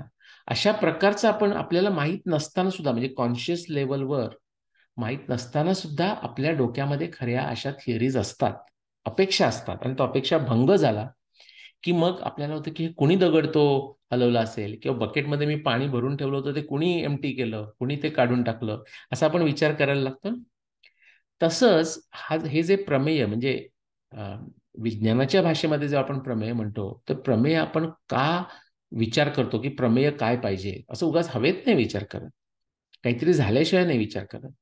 ते काय झालेलं म्हणजे तो टफ प्रॉब्लेम टू सॉल्व्ह. हे परत तुम्हाला दुसऱ्या भागामध्ये सुद्धा मिळेल, की संशय, जिज्ञासा, ती कशामुळे जिज्ञासा, कशाबद्दल जिज्ञासा का होते वगैरे, वगैरे. तुम्हाला हे तुम्ही नेहमी विचारा. कोणतरी एखादा सांगतो, की मी काहीतरी नवीन केलंय नवीन काहीतरी शोधून काढलंय, तर त्याला विचारा की तू काय प्रॉब्लेम सॉल्व्ह करत होतास किंवा तुला हे कसं शोधून काढलं, असं सडनली अचानक मिळालं रस्त्यामध्ये का काय झालं? जनरली तुम्हाला असं मिळेल, जनरली म्हणजे 100% केसेसमध्ये ते मिळालं पाहिजे. त्या माणसाला सांगता येईल की नाही माहित नाही, की एक टफ प्रॉब्लेम होता की जो कोणी आतापर्यंत सॉल्व्ह केलेला नाही. तो टफ म्हणजे तो छोटा मोठा असेल ते ठीक आहे, पण आधी कुणी न सॉल्व्ह केलेला प्रॉब्लेम किंवा आधी कुणी सॉल्व्ह करायचा प्रयत्न केला असला तरी त्याचं सॅटिस्फॅक्टरी उत्तर नव्हतं, अशा प्रकारचं प्रॉब्लेम. सॅटिस्फॅक्टरी उत्तर नव्हतं म्हणजेच काहीतरी त्या प्रॉब्लेममध्ये प्रॉब्लेम होते. ओके, पूर्ण ते समाधानकारक त्याचं सोल्युशन नव्हतं. अशा प्रॉब्लेमला सॉल्व्ह करण्याकरता, म्हणजे जे एक्झिस्टिंग जे सिद्धांत आहेत त्यामुळे तो सॉल्व्ह होत नाहीये, म्हणून तो सॉल्व्ह करण्याकरता एखादा माणूस येतो आणि एखादं प्रमेय प्रस्थापित करतो. प्रस्थापित म्हणजे अजून ते इस्टॅब्लिश झालं नाहीये, सिद्धांत झाला नाहीये त्याचा, पण एक सजेस्ट करतो, एक ऑफर करतो की हे असं असू शकेल का? अशा अर्थानं ते कंजेक्चर, अशा अर्थानं ते गेस, अशा अर्थानं त्याला थिअरी किंवा प्लॉजिबल सोल्युशन म्हटलेलं आहे. सो आपल्याला काय काय गोष्टी पाहिजेत त्या मी तुम्हाला सांगतोय, की मधला जो त्रिकोण आहे तिथल्या गोष्टी तुम्हाला पाहिजेत, काही पुरावा पाहिजे तुमच्याकडे. ओके, तो पुरावा कशा प्रकारचा आहे आपल्याला कळलं पाहिजे, त्याच्याकरता उपमानाचा फायदा होतो. लगेच लोक म्हणतात बघा, काहीतरी एखाद्या ठिकाणी आर्किओलॉजीमध्ये मिळालं की हा अच्छा त्याचं कार्बन डेटिंग केलंय का, किंवा कार्बन डेटिंग केलं का, त्याचं काय आलं, म्हणजे उपमान. त्याला माहित असतं की असं काहीतरी मिळालं की त्याचं कार्बन डेटिंग करायचं असतं, मग त्यामुळे आपल्याला ते किती जुनं आहे वगैरे कळतं. ती उपमान झाली, कारण आधी तसं केलेलं आहे हे माहिती आहे. काहीतरी वस्तू मिळाली तर असं डेटिंग करू शकतो आपण. मग त्याचं ते प्रत्यक्ष जे डेटिंग करायचं आहे ते प्रत्यक्ष करता येतं का, काय त्याच्यामधली अझम्पन्स आहेत, ते ऑब्जेक्टिव्ह टेस्टिंग झालं. आणि ह्या सगळ्याचं वापरून आपण अनुमान काढतो. अनुमान काढताना त्याच्याकरता ते प्रमेय हे त्याच्या बॅकग्राऊंडमध्ये लक्षात ठेवा. आणि हे प्रमेय करताना किंवा कोणत्या प्रकारचा पुरावा आहे आणि कोणत्या प्रकारचं असं टेस्टिंग आपण इंद्रिय प्रामाण्यानं वापर करायचा आहे की ज्याच्यामुळे आपल्याला प्रत्यक्ष इंद्रिय प्रामाण्यानं ते अनुभवता येईल, बघता येईल, हे कशावरून ठरतं? तर त्याच्याकरता आपण काही आधीचं इस्टॅब्लिश असलेलं बॅकग्राऊंड नॉलेज, ज्याला आपण शब्द किंवा आगम म्हणू, ओके, ते आपण वापरतो. परत हेच मी मागे जे उदाहरण दिलेलं आहे की आपण प्रत्येक वेळी जर मनू आणि शतरूपा इथपासून सुरुवात केली, ॲडम आणि ईव्ह पासून, तर आपली पुढे प्रगतीच होणार नाही. तर काही गोष्टी आपण अजूमच करतो. आता समजा मी तुम्हाला, आपण ॲस्ट्रॉनॉमी बोलतोय आणि त्यात सांगितलं आपल्या सगळ्यांना माहितीच आहे की सूर्यमध्ये असतो आणि सगळे ग्रह फिरतायत. कोणतरी म्हणाले हे काय बाबा मला माहिती नाही, मला तू सांग. तर मी म्हणेन हल्ली नाही करतायत तसं. पूर्वीच्या क्लासमध्ये प्रोफेसर सांगेल गेट लॉस्ट, गेट आउट, तुझी तयारीच नाही, तू इथे ह्या क्लासमध्ये आलासच कसा, राईट? काही गोष्टी तुम्हाला गृहीत धराव्या लागतात. गृहीत धरायची मनाची तयारी पाहिजे, श्रद्धा पाहिजे, किंवा स्वतः जाऊन शिकलं पाहिजे. अंधश्रद्धा काहीच करायची गरज नाही. श्रद्धा ही अंधश्रद्धाच असते. पण त्याला तुम्ही डोळे श्रद्धा कशी बनवता? अभ्यास करून, उपासना आणि अभ्यास करून बनवता. सो ह्या तीन मधल्या गोष्टी, प्रमेय त्याच्याकरता, ते करताना तुम्हाला बॅकग्राऊंड नॉलेज लागतं. आणि हे सगळा खटाटोप कशा करता करताय, तर एक काहीतरी असा प्रॉब्लेम आहे. आणि एकच, हे आत्ता सांगतोय तुम्हाला मुद्दाम, अनेक तुमच्या डोक्यात प्रॉब्लेम असतील, अगदी एकाशी रिलेटेड असतील, पण एका वेळी एकच प्रॉब्लेम सॉल्व्ह करता येतो आणि तसाच केला पाहिजे, नाही तर गडबड होते. तो प्रॉब्लेम सॉल्व्ह करण्याकरता तुम्ही प्रमेय एक सजेस्ट करता. मग ह्या मधला जो ट्रँगल आहे तो वापरता. त्याच्यामध्ये काय काय आलं, त्याच्यामध्ये श्रद्धा तर आलीच आली, कारण तुम्ही एखाद्या ठिकाणचं ग्रंथातले जर तुम्ही हे घेताय, समजा आपण महाभारताचं डेटिंग करतोय, तर महाभारतात लिहिलेलं जे आहे ते प्रायमा फेसी तरी व्यासाने लिहिलेलं आहे किंवा वैशंपायनीने लिहिलेलं आहे, महाभारताच्या वेळी माहीत असलेल्या लोकांनी लिहिलेलं आहे. आणि ते आत्तापर्यंत तसंच काही भेद नव्हता आपल्याकडे आलेले आहेत, अशी श्रद्धा तर बाळगावीच लागते. मग बरेच लोकांना प्रश्न पडतो, पण मग ते नक्की खरं का खोटे कसं कळणार? अरे म्हणूनच तर हा सगळा प्रपंच आहे. म्हणूनच याला संशय निवारण यंत्र म्हणतात. तो सुद्धा संशय आहे ना, की खरोखर ते महाभारताच्या वेळेचं आहे की नाही, आणि मध्ये काही बदल झाले का. पण तुमचं जर लक असेल आणि सगळा जर चांगल्या प्रकारचा पुरावा असेल आणि जर सायन्स आणि टेक्नॉलॉजी जर चांगली डेव्हलप झालेली असेल त्या पुराव्याकरता, तर हे सगळंच बघता येतं. म्हणजे तो संशय निवारण करण्याकरता, म्हणूनच याला मी संशय निवारण यंत्र म्हणतो, हे लक्षात घ्या. ओके. आणि ह्या सगळं जर आपण यशस्वी झालो या सगळ्याचा वापर करून, तर आपल्याला त्याचं उत्तर मिळतं. म्हणजे मग तो जो प्रॉब्लेम असतो तो नो लॉंगर अ प्रॉब्लेम. मग त्याचं जर सोल्युशन निर्माण झालं आणि त्याचं आपण जर सगळ्यांना सगळ्यांना म्हणजे इतर लोकांना म्हणत नाही, इथले जे अनेक ज्या गोष्टी आहेत, इनी मिनी मायनी 1 2 3 4 5, या दृष्टीने आपण सांगू शकलो की हे हे नक्की छानपणे हे असं एक्सप्लेन करता येतं, लॉजिकल सोल्युशन आहे, सायंटिफिक सोल्युशन आहे, उरलेल्या आधीच्या सोल्युशन्सपेक्षा हे नक्की उत्तम दर्जाचं सोल्युशन आहे, असं जर सांगता आलं, तर मग काय होतं, ते जे सोल्युशन आहे, जो प्रॉब्लेम होता तो आता प्रॉब्लेम राहिलेला नाही. मग ते solution becomes part of the background knowledge. जसं आता आपण फार वाद घालत नाही की सूर्यमध्ये का पृथ्वीमध्ये, पण पश्चिम म्हणजे युरोपामध्ये तरी 2000 म्हणजे की युरोपमध्ये त्यात रोम आणि ग्रीक सुद्धा इन्क्लूड करू, त्याच्यामध्ये 2000 वर्षापूर्वी तरी प्रॉब्लेम होतेच, किंवा 1500 वर्षापर्यंत प्रॉब्लेम चालूच होते की पृथ्वीमध्ये का सूर्यमध्ये. अगदी 300-400 वर्षापूर्वीपर्यंत, 1500 CE म्हटलं मी, म्हणजे 300-400 वर्षापर्यंत प्रॉब्लेम होतात. आता तुम्ही आपल्याकडे बघितलं तर मग कोणतरी अजूनही आपल्याकडे कोणतरी एखादे निघतात, कोणतरी भागवत पुराणातलं काढतो की भागवत पुराणामध्ये म्हटलेलं आहे की पृथ्वीच मध्ये आहे वगैरे. आता त्या विषयामध्ये मी जात नाही. सांगायचा मुद्दा असा की ते तुमच्या कॉम्प्रिहेन्शनची पण लिमिट आहे. काही वेळा चुकीची माहिती असू शकते, कारण लिहिणाऱ्या माणसाचं पण स्वतःची एक कुवत असते. म्हणूनच न्यायदर्शन म्हणतं की नो क्लेम इज इंट्रिन्सिकली व्हॅलिड. मग सगळीकडे संशयात्मा होऊन फिरायचं का, अशी काही गरज नाही. शंकराचार्यांनी म्हणजे म्हटलेलं आहे राईट, की सत्यानृते द्वे मिथुनी कृत्य वर्तते लोकयात्रा, किंवा मनु सुद्धा म्हणतो की सत्यानृते व्यवसाया किंवा सत्यानृते वाणिज्य. हं? जो बिझनेस करतो त्याला जर तुम्ही मी सेल्स म्हणून खूप काम केलेलं आहे, तर सेल्समॅन जर तुम्ही विचारलं की नाही मला म्हणजे ॲज अ कस्टमर तुम्ही विचार की नक्की तुझी कॉस्ट काय, तर सेल्स मॅनेजर नाही सांगू शकत. खरा सांगू शकतो, पण सांगितलं तर तुम्ही विश्वास ठेवत नाही. असो, तो वेगळा विषय झाला. सांगायचा मुद्दा असा की हे जे हा जो ह्याच्यात जे तुम्हाला गोष्टी दिसत आहेत, आपल्या मधल्या आपण 5 गोष्टी घेऊया. 1 2 3 मधल्या 3, नंतर वर 4 आणि 5. सर काल पॉपर तुम्ही इंग्लिशमध्ये माझं ऐकलं असेल तर खूप वेळा ऐकलं असेल. ते काय म्हणतात की what is a scientific method, what is the logic of scientific method, the logic of scientific discovery. Okay, it is a ट्रायंग्युलेशन of explanation prediction testing. आता एक्सप्लेनेशन म्हणजे एव्हिडन्स झाला तो. Explanation prediction testing in the context of a theory वर जायचं, आणि in the context of a background knowledge. हा आपण सगळा खटाटोप कशा करता करतोय, तर एक टफ प्रॉब्लेम आहे, तो इतर कोणी सॉल्व्ह केलेला नाही, इतर एक्झिस्टिंग थिअरीजने सॉल्व्ह केलेला नाही, सिद्धांताने सॉल्व्ह केलेलं नाही, म्हणून तो आपण करतोय. आणि जर त्यात आपण यशस्वी झालो तर आपल्याला त्याचं उत्तर मिळतं.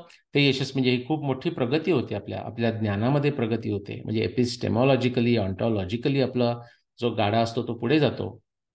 म्हणजे आपण काय जाणू शकतो आणि किती जाणू शकतो ह्याच्या आपल्या ज्या कक्षा असतात त्या आणखी रुंदावतात, त्या विस्तृत होतात. ओके, हा त्याच्या मागचा उद्देश आहे. आणि मग काय होतं, जनरली जेव्हा एखाद्या फार कठीण प्रश्नाचं आपण उत्तर शोधून काढतो या संशय निवारण यंत्रानं, तेव्हा तो प्रश्न सुटतो, आणि ही चांगलीच गोष्ट आहे. पण आणखी नवीन उत्तम प्रतीचे आणि आणखी कठीण असे नवीन प्रश्न निर्माण होतात. निर्माण म्हणजे त्याच्यामुळे प्रॉब्लेम झाला नाही, कारण आपलं जे क्षेत्र आहे ते वाढतं ना. जसं टेलिस्कोप आला, टेलिस्कोप आपल्याकडे माहीत नाहीच आहे समजा धरून चला, तर आपल्या जे आकाशात आपल्या जे साध्या काय म्हणूया आपण डोळ्यानं नेकेड आईजनं जे काही दिसतात ते आपण बघतोय. आपण म्हणतो हा एवढे तारे आहेत, आणि आपण मोजले सुद्धा असतील समजा धरून चला, हजारो तारे, किती नंबर आला.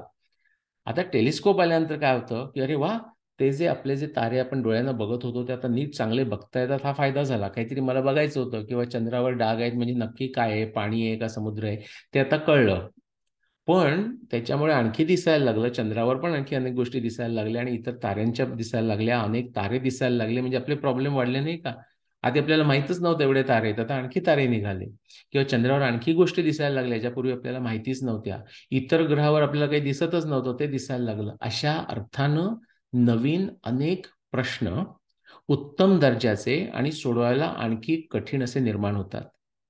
इनफॅक्ट ज्याला आपण मराठीमध्ये काय म्हणायचं माहिती नाही, पण लिटमस टेस्ट ज्याला आपण म्हणतो आता केमिस्ट्रीमध्ये किंवा आमच्या याच्यामध्ये, की लिटमस टेस्ट काय, की जर खरोखर जर तुमची ओरिजिनल थिअरी असेल आणि खरोखर जर तुम्ही एखादा कठीण प्रश्न सोडवला असेल तर त्याचं उत्तर मिळालं वगैरे, हे तर महत्वाचं, ते तर सगळ्यांनाच बघता येतं ह्या संशय निवारण यंत्रामुळे. बाप दाखवून येतं श्राद्ध कर, असं याचं स्वरूप आहे. पण त्यामुळे जर नवीन प्रश्न निर्माण झाले नाहीत, आणखी तुमच्या कक्षा रुंदावल्या गेल्या नाहीत, तर ते काही फार मोठं रिव्होल्युशनरी तुम्ही काम केलं नाहीत असंही तुम्हाला सांगता येतं. त्यामुळे नवीन कक्षा रुंदावत जाणं, नवीन अनेक इंटरेस्टिंग प्रॉब्लेम्स नवीन निर्माण होणं, की जे आता सॉल्व्ह करायला पाहिजेत, किंवा खूप काहीतरी नवीन माहिती झाली आणि त्यामुळे नवीन प्रॉब्लेम निर्माण झाले, ही या यशस्वी झाल्याची लिटमस टेस्ट आहे. त्यामुळे जेव्हा तुम्हाला नवीन प्रॉब्लेम्स होतात त्याच्यामध्ये अरे बापरे, पण आता हा प्रॉब्लेम कसा सॉल्व्ह करायचा, म्हणजे तो काहीतरी ॲज इफ या माणसानं केलं हे चुकीचं केलं असंही लोक समजतात बाई दिव्या. म्हणजे मी तुम्हाला माझा स्वतःचा अनुभव सांगतोय हा, की अरे पण ते बरोबर आहे, पण आता ह्याचं काय करणार? अरे मग काय करणार, ही आनंदाची गोष्ट आहे बाबा. आता मी हे केलं तर तू ते कर. अशी एक अत्यंत बावळटपणा पण प्रचंड आहे याच्यामध्ये, म्हणजे. आणि भारतीय लोकांमध्ये असं म्हणत नाही, पण काय आहे, मी भारतीय असल्यामुळे मला भारतीय लोकांनी बावळटपणा केला की त्याचा त्रास जास्त होतो, इतर लोकांनी केला तर एवढा होत नाही. खरा कुणी केला तरी होतोच पण इतर लोकांनी केला तर एवढा होत नाही. आणि तो विशेषतः माझा हा आवडीचा विषय असल्यामुळे भारतीय संस्कृती या बाबतीमध्ये आचरटपणा केला तर मला त्याचा फार त्रास होतो, ही अगदी खरी गोष्ट आहे. ओके. त्यामुळे हां, आपण जाऊया. सो हेच थोडक्यात सांगायचं म्हणजे संशय निवारण यंत्र, द डाऊट क्लिअरिंग मशीन. आता हे सांगितल्यामुळे सगळ्यांच्याच लक्षात आलं असेल, पण जर तुम्हाला बघायचं असेल तर असं की ते समजा आपला जो तिवई असते किंवा काय म्हणतो आपण टीपाई, ट्रायपॉड, असं समजा आपल्याकडे घरी कॉफी टेबल सारखं आपण ठेवतो. तसं समजा की ते ठेवायचा जो बेसिस आहे ते म्हणजे काय, आपण समजूया की प्रमेय, म्हणजे ती थिअरी उचलून धरते, सॉल्व्ह करते. खालचे 3 जे त्याचे खूर किंवा पाय आपण जे म्हणतो ते म्हणजेच तो मधला ट्रायंगल समजा, प्रत्यक्ष अनुमान किंवा एक्सप्लेनेशन, प्रेडिक्शन, टेस्टिंग. आणि ते तिपाई किंवा तो तिवई सुद्धा कशावर तरी शेवटी राहायला पाहिजे ना, आधार. तो म्हणजे आपला बॅकग्राऊंड नॉलेजचा आधार. असं तुम्हाला मेटाफोरिकली जर लक्षात ठेवायचं असेल, उपमा अशा अर्थानं, उपमान अशा अर्थानं, तर तुम्ही ते ठेवू शकता. हे झालं माझं सांगायचं, माझं खरं झालं ते. मी तुम्हाला ऍक्च्युली समरीमध्ये घेऊन जातो आणि एक थोडंसं आधी परत घेऊन येतो. समरी म्हणजे काय, की जे सगळे जे वेगवेगळ्या ज्या गोष्टी आहेत वैज्ञानिक विज्ञानाच्या पद्धतीमधल्या किंवा न्यायदर्शनाची अवयव, त्यातली कोणतीही गोष्ट तुम्ही इट्स ओपन टू क्रिटिसिझम. म्हणजे त्यांच्या कोणत्याही गोष्टीवर तुम्ही प्रश्न विचारू शकता की हे मला पटत नाही आणि मला हे का पटत नाही. नुसतं हे मला पटत नाही म्हणून चालत नाही, हा बाय द वे. सांगावं लागतं की तुम्हाला का पटत नाही. नुसतं मला पटत नाही, मला तुमचं चुकीचं आहे, ह्याला वितंड म्हणतात. त्याची मी सुद्धा मला वाटतं डेफिनेशन सांगितलं असेल, नसेल तर न्यायदर्शनाची सुंदर त्याची व्याख्या आहे. स्वप्रतिपक्ष स्थापना ही न वितंडा. दुसऱ्याने एखाद्यानं काहीतरी क्लेम प्रस्थापित केला आहे आणि तुम्ही त्याच्या समजा महाभारत केव्हा झाला असं आपण धरू आणि हेच आपण उदाहरण अनेक वेळा वापरू. दुसरा माणूस म्हणतो की तुमचं चुकीचं आहे. अच्छा, धन्यवाद. मग तुला काय बरोबर, काय नाही बरोबर ते नाही मला माहिती, असा जो माणूस म्हणतो, पण तुमचं चुकीचं आहे आणि हे ह्या कारणामुळे चुकीचं आहे. ते चुकीचं असो का नसो, पण ज्या एखाद्या विषयाचा तो माणूस निकष लावायचा प्रयत्न करतोय, त्याने एक काहीतरी उत्तर शोधून काढलंय, ते खरं असेल खोटं असेल तो प्रश्न महत्वाचा नाही. पण तुम्ही त्याला ऑब्जेक्शन घेत असाल आणि तुमच्याकडे त्याला जर उत्तर नसेल, पर्यायी उत्तर नसेल, तर तुम्ही वितंड करताय. आता हे बऱ्याच लोकांना कळत नाही. ते म्हणतात अरे माझ्याकडे नसेल पण मी तुझं चूक हे सांगू शकतो.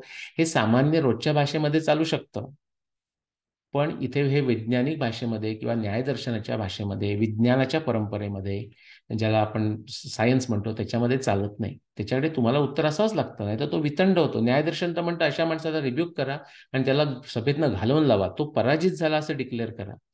आता असं कोणी राहिलंच नाही, असं कोणाला काही पत्ताच नाही. आणि राहिलं नाही म्हणजे कसं, न्यायदर्शन न्यायिका म्हणतात तसे काही लोक माझ्या ओळखीचे आहेत, पण एकतर ते असं डेअरिंग करून यायला तयार नसतात, ते जज व्हायला तयार नसतात. त्यातले काही लोक आता खूप वृद्ध झालेले आहेत, किंवा बऱ्याच लोकांना न्याय दर्शनाचं ज्ञान चांगलं असतं, पण ते तुम्हाला इतर ठिकाणी कसं वापरायचं हे येत नाही. आता मी कितीतरी लोकांना ऑफर केलेलं आहे. आता तुम्हाला एक मजा म्हणून सांगतो की महाभारताच्या डेटिंगमध्ये इतके क्लेम्स आहेत, 100च्या वर क्लेम्स आहेत. अगदी 100च्या वरची सगळी लोक काय आता जिवंत नाहीत, 130च्या वर क्लेम्स आहेत. पण आत्ता अगदी सध्या आपण जरी सध्याचा समय वेळ घेतली तर एक सहज 30 लोक निघतील असं धरूया आपण महाभारताच्या डेटिंगमध्ये. तुम्हाला आश्चर्य वाटेल की मी सगळ्यांना सांगत असतो अरे आपण त्याच्यावर संवाद करूया, वाद करूया, डिबेट करूया आणि ते ह्याच्याप्रमाणे करूया, ते पळतात, तो भाग वेगळा. आणि मलाच परत म्हणतात की हा माणूस पळून जातो. असा इतका थर्ड लेवलचा सगळा प्रकार, अत्यंत दळभद्री प्रकार सुरू आहे याच्यामध्ये. पण एक इंटरेस्टिंग गोष्ट सांगतो की तुम्हाला असं कुठेच दिसणार नाही. दिसावं अशी माझी इच्छा आहे, मी प्रयत्न करत असतो. हे मी तुम्हाला कोणत्या कॉन्टेक्स्टमध्ये सांगतोय तेही सांगतो.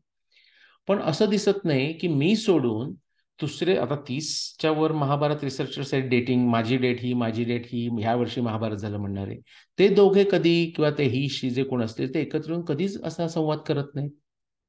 मला आश्चर्य वाटतं.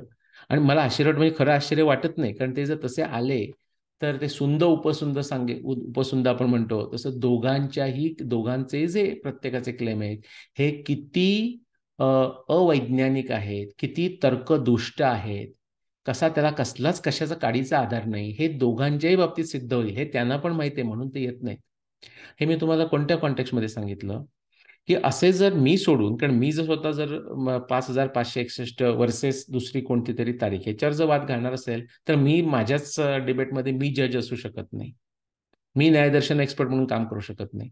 पण मी अनेकांना ऑफर केलेलं आहे, की तुम्ही दोन जर कोणी तुम्हाला जर डिबेट करायचं असेल, तर मी काय म्हणूया आपण फॅसिलिटेटर किंवा न्यायदर्शन किंवा काय म्हणूया आपण जज म्हणून काम करायला तयार आहे. यात माझी ही एक अपेक्षा असते. अपेक्षा म्हणजे इन्सिस्टन्स असतो, की असं नाही की जज कुठेतरी काळोखात बसून निर्णय करेल. नाही, नाही, नाही. जज जे जे काय बोलेल, समजा दोघांचा महाभारताच्या डेटिंगवर डिस्कशन चाललंय, तर जो काय आपण त्याला पॅनेल म्हणू, जर अनेक लोक असतील तर पॅनेल, तर पॅनेलच्या लोक, पॅनेलमधली लोक काय म्हणतात, त्यांनी तो निर्णय कसा घेतला, कारण शेवटी न्यायदर्शनाची प्रिन्सिपल किंवा सायंटिफिक मेथडची प्रिन्सिपल सगळ्यांनाच अप्लाय होतात. हे सगळं कॅमेऱ्यावर असलं पाहिजे, अनकट, अनएडिटेड असलं पाहिजे. म्हणजे उद्या एखाद्या माणसानं जसं आपण म्हणतो ना पार्शलिटी केली असं म्हणतो आणि हे केलं, तसंच ते केलं तर सांगता येईल की नाही हे त्यांचं अत्यंत धादांत चुकलं, कोण हा गाढव माणूस असं म्हणता येईल. तसं जो पॅनेलवर माणूस असेल, म्हणजे काय आपण म्हणूया जजिंग पॅनेल किंवा जज, ह्याची त्या जजची हिंमत पाहिजे तेवढी. मी ही हिंमत दाखवायला तयार आहे जर दोन कोणी इतर लोक डिबेट करत असतील तर. कोणीही आतापर्यंत पुढे आलेलं नाही. इवन माझ्याशी सुद्धा डिबेट करायला अ, हे आपल्या फेसबुक, ट्विटर, ईमेलमध्ये काय वाटेल त्या कंड्या पिकवतात. पण प्रत्यक्षामध्ये आलेलं कोण? तर एक तुम्हाला बऱ्याच जणांना नाव माहीत असेल, डॉक्टर कोनराड एल्स्ट माझे छान मित्र आहेत. म्हणजे आमची मतं पटायलाच पाहिजे तसं काही गरज नाही. असं तर आपल्या घरात कुठे सगळ्यांची मतं पटतात, पण आपण सगळे एकमेकाचे नवरा बायको, भाऊ बहीण असतोच ना, तसंच आहे. तर खूप माझे चांगले मित्र आहेत. ते माझ्याबरोबर आले. तर त्यांची स्वतःचं खरं काही तारीख सुद्धा काढलेली नाही. त्यांचे एक अंदाज त्यांच्या डोक्यात असं लोकांचं काय म्हणण्याप्रमाणे त्यांची 1400-1500 BC अशी आहे. म्हणजे साधारण 3500 वर्षापूर्वी. तर तुम्ही बघू शकता युट्यूबवर निलेश ओक आणि कोनराड एल्स्ट, ELST असं केलं तर तुम्हाला ते युट्यूबवर मिळेल. हा एक डिबेट झाला. एकदा मी एका पॅनेलवर होतो.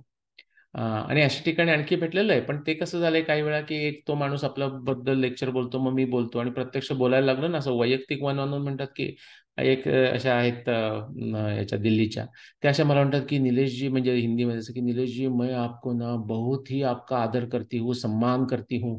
आता ती माझी तिची डेट वेगळी आहे. मग म्हटलं आपण त्याच्यावर डिस्कस करूया. हाँ नहीं नहीं मैं तो अभी थक गई, मैंने पहले वो सोचा, फिर उसने किसी ने बोला वो करेक्ट नहीं तो मैंने ये मान लिया, फिर उसने फिर बाद वो सोचा. म्हणजे अशा पद्धतीचा त्यांचा रिसर्च आहे. मी कोणतरी हा म्हणाला म्हणून ते सोडलं, ते सोडलं म्हणून ते सोडलं. मी सांगकाम्या बाळकोबासारखा रिसर्च आहे. पण त्याच्यावरती पुस्तकं लिहितात, त्याच्यावर सेमिनार करतात, असं सगळं चालतं. आणि ठीक आहे, ही चांगलीच गोष्ट आहे. म्हणजे आपल्या ह्याला आपण समुद्र मंथन म्हणूया. जे आपल्या पुराणामध्ये आणि महाभारतामध्ये, रामायणामध्ये जे दिलेलं आहे, हे मंथन आहे. सांगायचा मुद्दा असा, की मला स्वतःला न्यायदर्शन काही मी एक्सपर्ट नव्हे, पण मी जे काही मागच्या 30 वर्षामध्ये त्याचा अभ्यास केलेला आहे, मला खात्री वाटते मी करेन आणि मी पूर्ण जे काही सांगेन ते अनकट, ऑन कॅमेरा सगळं सांगेन ते रेकॉर्ड व्हावं. रेकॉर्ड झालंच पाहिजे. आणि ही सुद्धा माझी डिमांड असतं, की कोणीतरी म्हणतात जजिंग पॅनल, म्हटलं हा जजिंग पॅनल आहे ना, पण प्रत्येक जजिंग पॅनलवरचा जे माणूस जो काही तो बोलेल त्यांचा तर मी आधी इंटरव्ह्यू घ्यायची माझी इच्छा आहे. पण समजा ते म्हणते अरे नाही तुम्ही फारच असं झालं तर सगळेच पळून जातील, तर मी म्हणेन नाही ठीक आहे, त्यांना काय म्हणायचं ते म्हणू दे, पण ते सगळं कॅमेरावर असलं पाहिजे. ओके, ही गरज आहे. आणि दोन लोक, दोन पार्टीच्या वादातले आहेत, ते काय बोलतात ते सगळं कॅमेरावर असलं पाहिजे. त्याच्यामध्ये दुसरे म्हणजे ते आपले दुसरे मराठी बांधव म्हणजे मेडिकल डॉक्टर आहेत मनीष पंडित, त्यांनी धैर्य दाखवलं. त्याचे 3 भाग आहेत संगम टॉक्सवर. ओके, त्या 3, आणि ते खूप घाईघाईत झालेलं आणि समोरच्या लोकांना काही पत्ता नाही आम्ही काय बोलतोय त्याचा. त्याचाही फायदा कसा घेतला जातो, एक समोरच्या माणसाला काही कळत नाही ना, म्हणजे समोरच्या म्हणजे मला नव्हे तर मी आणि पंडितजी करत असो तसं नाही, पण समोरच्या ऑडियन्सला काही कळत नाही ना, मग काय वाटेल ते बोलायचं, असे प्रकार सुद्धा होतात. ते तुम्ही मुद्दाम पंडितजींचा आणि माझा बघा, दोन मराठी माणसं इंग्लिशमध्ये वाद कसा करतायत महाभारत डेटिंगवर.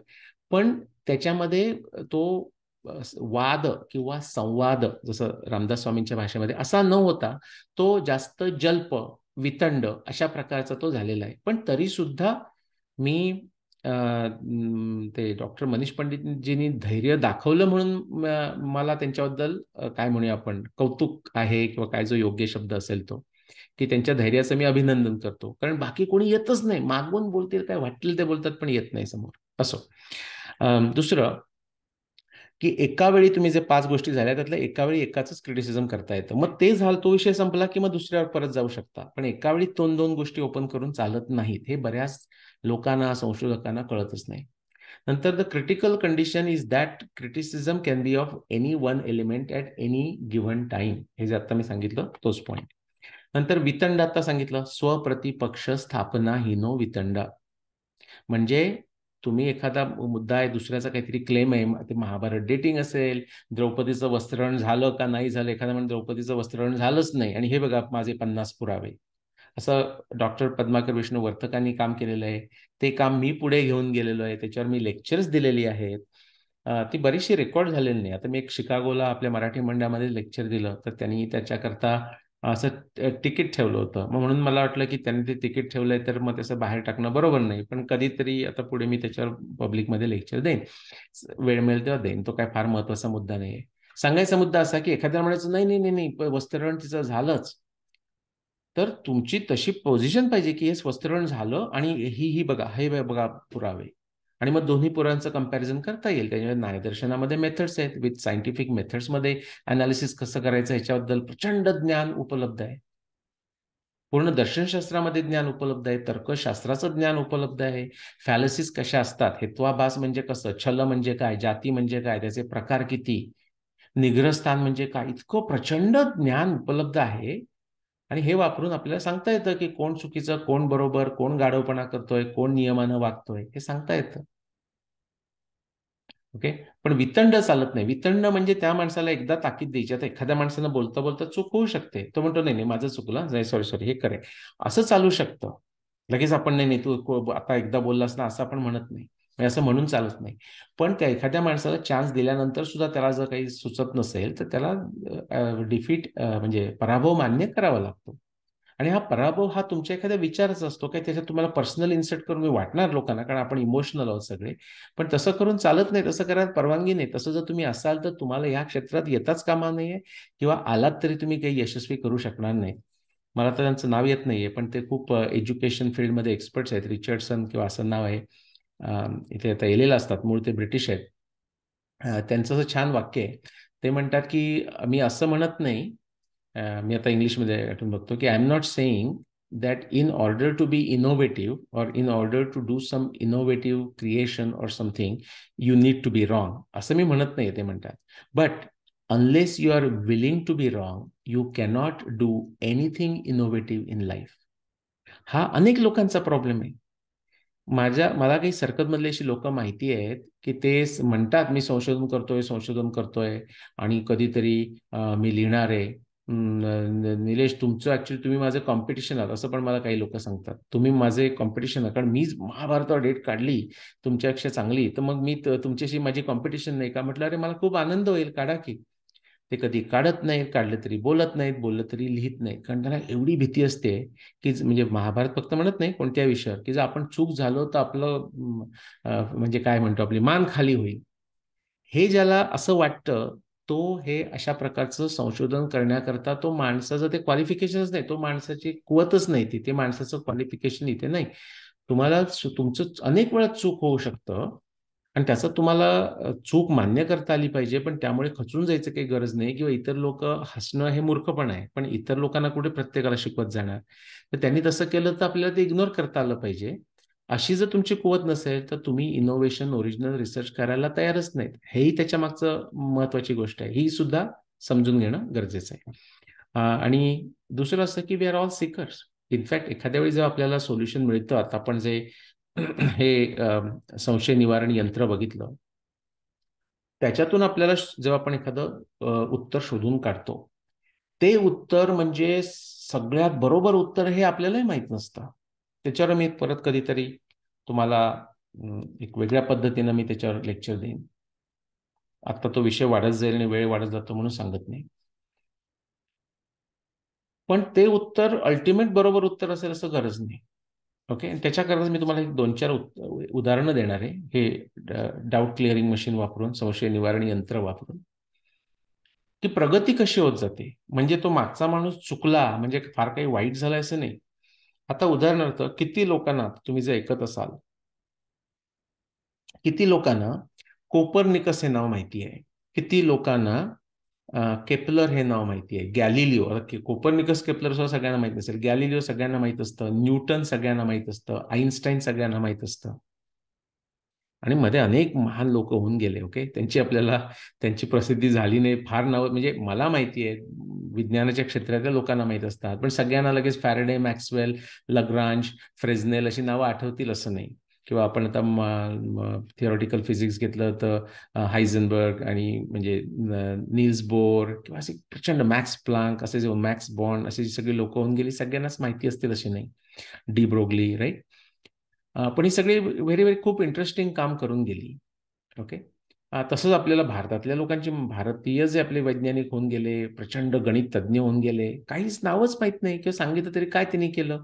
पण त्यालाच लगेच इकडे काहीतरी टेलर सिरीज म्हटलं की लगेच आपण हात जोडतो. असं आपलं एक लाजिरवाणं जिणं झालेलं आहे त्याच्यामध्ये. असो. तर आपण समजा हे घेऊया ह्याच्यामध्ये, की एक कॉस्मॉलॉजी असा विषय आपण घेऊया. म्हणजे हे आकाश काय आणि तारे काय आहेत आणि सूर्य कोण आहे, पृथ्वीमध्ये का सूर्यमध्ये, अशा प्रकारचं. तर आपण जर पश्चिम युरोपातलं घेतलं विज्ञान, समजा 2000 वर्ष मागे, 2000 वर्ष म्हणतोय मी, मागे गेलो आपण साधारण रोम आणि ग्रीस या काळामध्ये. तिथे तर टोलेमी नावाचा एक माणूस, तुम्ही नाव ऐकलं असेल, त्याने असा एक सिद्धांत मांडला. हे पश्चिमातली गोष्ट सांगतोय, भारताशी, भारतीय ॲस्ट्रॉनॉमीशी त्याचं कम्पेअर सुद्धा करू नका. ही अगदी एलिमेंटरी बाल्यावस्थेतली गोष्ट आहे. मग आता बाल्यावस्थेतली गोष्ट मी म्हणतोय म्हणजे तुम्ही तो, अरे टोलेमीला काही कळतच नव्हतं असं समजू नका. टोलेमी कळायला सुद्धा काही लोकांना अनेक आयुष्य वेचावे लागतील. पण तो टोलेमी जो होता, त्याचं थोडक्यात सांगायचं असं, की त्याचा जो प्रमेय होतं ते काय होतं, की पृथ्वीमध्ये आहे आणि सगळे गोलगोल फिरतायत पृथ्वीभोवती. सूर्य पण गोल फिरतोय पृथ्वीभोवती, चंद्र पण फिरतोय, बाकी ग्रह पण पृथ्वीभोवती फिरतायत. कारण तसंच आपल्याला दिसतं आकाशातून बघितलं तर.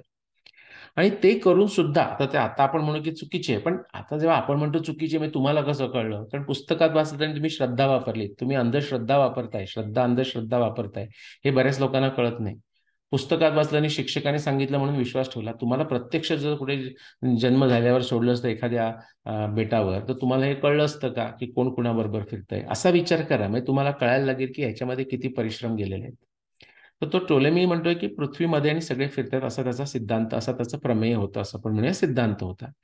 ते करून सुद्धा त्याने बऱ्याच काही मेथड करून, की ज्या भारताकडनं घेतलेल्या आहेत, पण तो आजचा विषय नव्हे. ते दाखवू शकला तो, म्हणजे आपण काय म्हणतो ना, जुगाड करून, की तो आपण त्या ग्रहांच्या जागा प्रेडिक्ट करू शकतो आणि त्याप्रमाणे मोरॉलेस ते येतात. असं चाललं होतं. त्यानंतर 1500 वर्ष गेली, दुसरं काही नवीन काही त्याच्यामध्ये प्रगती झाली नाही. हाही महत्वाचा भाग आहे. त्या काळामध्ये अनेक लोकांनी टोलेमीला नावं ठेवली असतील, की अरे टोलेमी, तू म्हणालास की तुझ्या त्या गणिताप्रमाणे तिथलं जिओग्राफी करून ज्युपिटर म्हणजे बुध इथे यायला पाहिजे, आपलं गुरु इथे यायला पाहिजे, पण तो तिथे आलाच नाहीये, मग तुझं सगळं चुकीचं आहे, असं त्याला म्हणाले असतील ते. पण तरी सुद्धा हे मध्ये जे काही म्हणाले त्यांची नावं नाहीत आपल्याकडे, कारण ते त्याला चुकीचं म्हणतायत, पण ह्यांना त्याच्यापेक्षा बरोबर मेथड माहीत नाहीये. त्यामुळे ते पुढे काही बोलले नाहीत, पण बोलले असते तरी तो वितंड झाला, गेट लॉस्ट. हा त्यातला मुद्दा आहे. मग त्याच्यानंतर मध्ये 15 वर्ष गेली आणि कोपर्निकस आला, आणि मग कोपर्निकस आपल्याला म्हणजे पाश्चिमात्य विज्ञानामध्ये तरी, आणि आता म्हणून तर आपण सगळं तेच कॉपी करतो म्हणून आपल्याकडे पण त्याचा उदो उदो होतो. आता उदो उदो करण्यासारखीच गोष्ट आहे, त्याच्याबद्दल काही वाद नाहीये. कोपर्निकसने काय मांडलं ते सुद्धा इतकं भीत भीत मांडलं, कारण तिथले जे वेस्टर्न रिलिजन, अब्रामिक रिलिजन म्हणजे काय, एक घाव दोन तुकडे, काही म्हणजे डॉगमॅटिझमची हाईट. तेव्हा तर प्रचंडच हाईट, आताही आहे पण तेव्हा तर फारच. त्याच्यामध्ये काय केलंय, त्याच्यामध्ये की ते पोप काय म्हणेल या सगळ्या भानगडी होत्या. तो शेवटी मृत्यू शय्येवर असताना म्हणला की मी मेलो की हे पुस्तक प्रसिद्ध करा. म्हणजे आता त्याला चिंता नाही की त्याला कोणी टॉर्चर करणार नाही. ओके.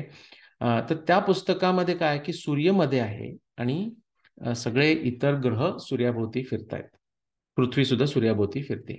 याला प्रचंड विरोध झाला. आता मी तुम्हाला हिस्ट्री सांगत बसत नाही, सांगायचा मुद्दा असा की त्याचं प्रमेय बदललं.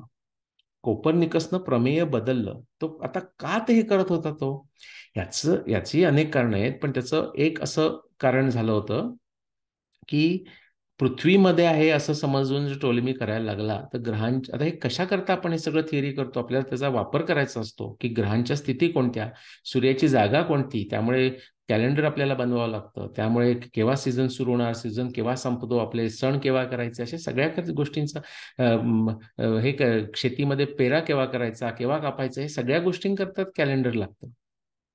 ओके, त्याच्यावरही आपण कधीतरी नंतर बोलू. सर त्याकरता ते जमत नाहीये, त्याच्याकरता त्यांनी अनेक जुगाड केलेला होता. त्याला एपिसायकल्स म्हणतात. आणखी बऱ्याच गोष्टीत मी सिंपल एपिसायकल सांगतोय. तर ते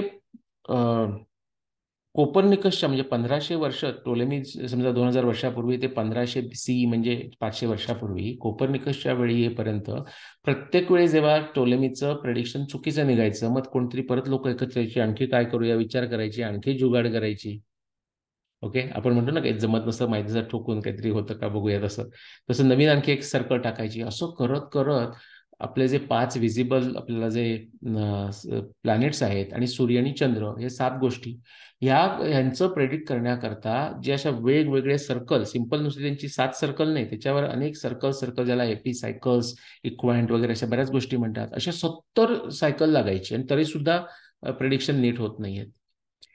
त्यावेळी कोपर्निकस असं की ह्यात काहीतरी मोठा प्रॉब्लेम आहे. आणि मग त्याने अर्थातच त्याला कुठून आली, हा आता इतिहासाचा विषय आहे, अरब लोकांकडनं कळलं, अरब लोकांना कुठून कळलं, भारताकडनं कळलं, तो आज विषय आपला नाहीये.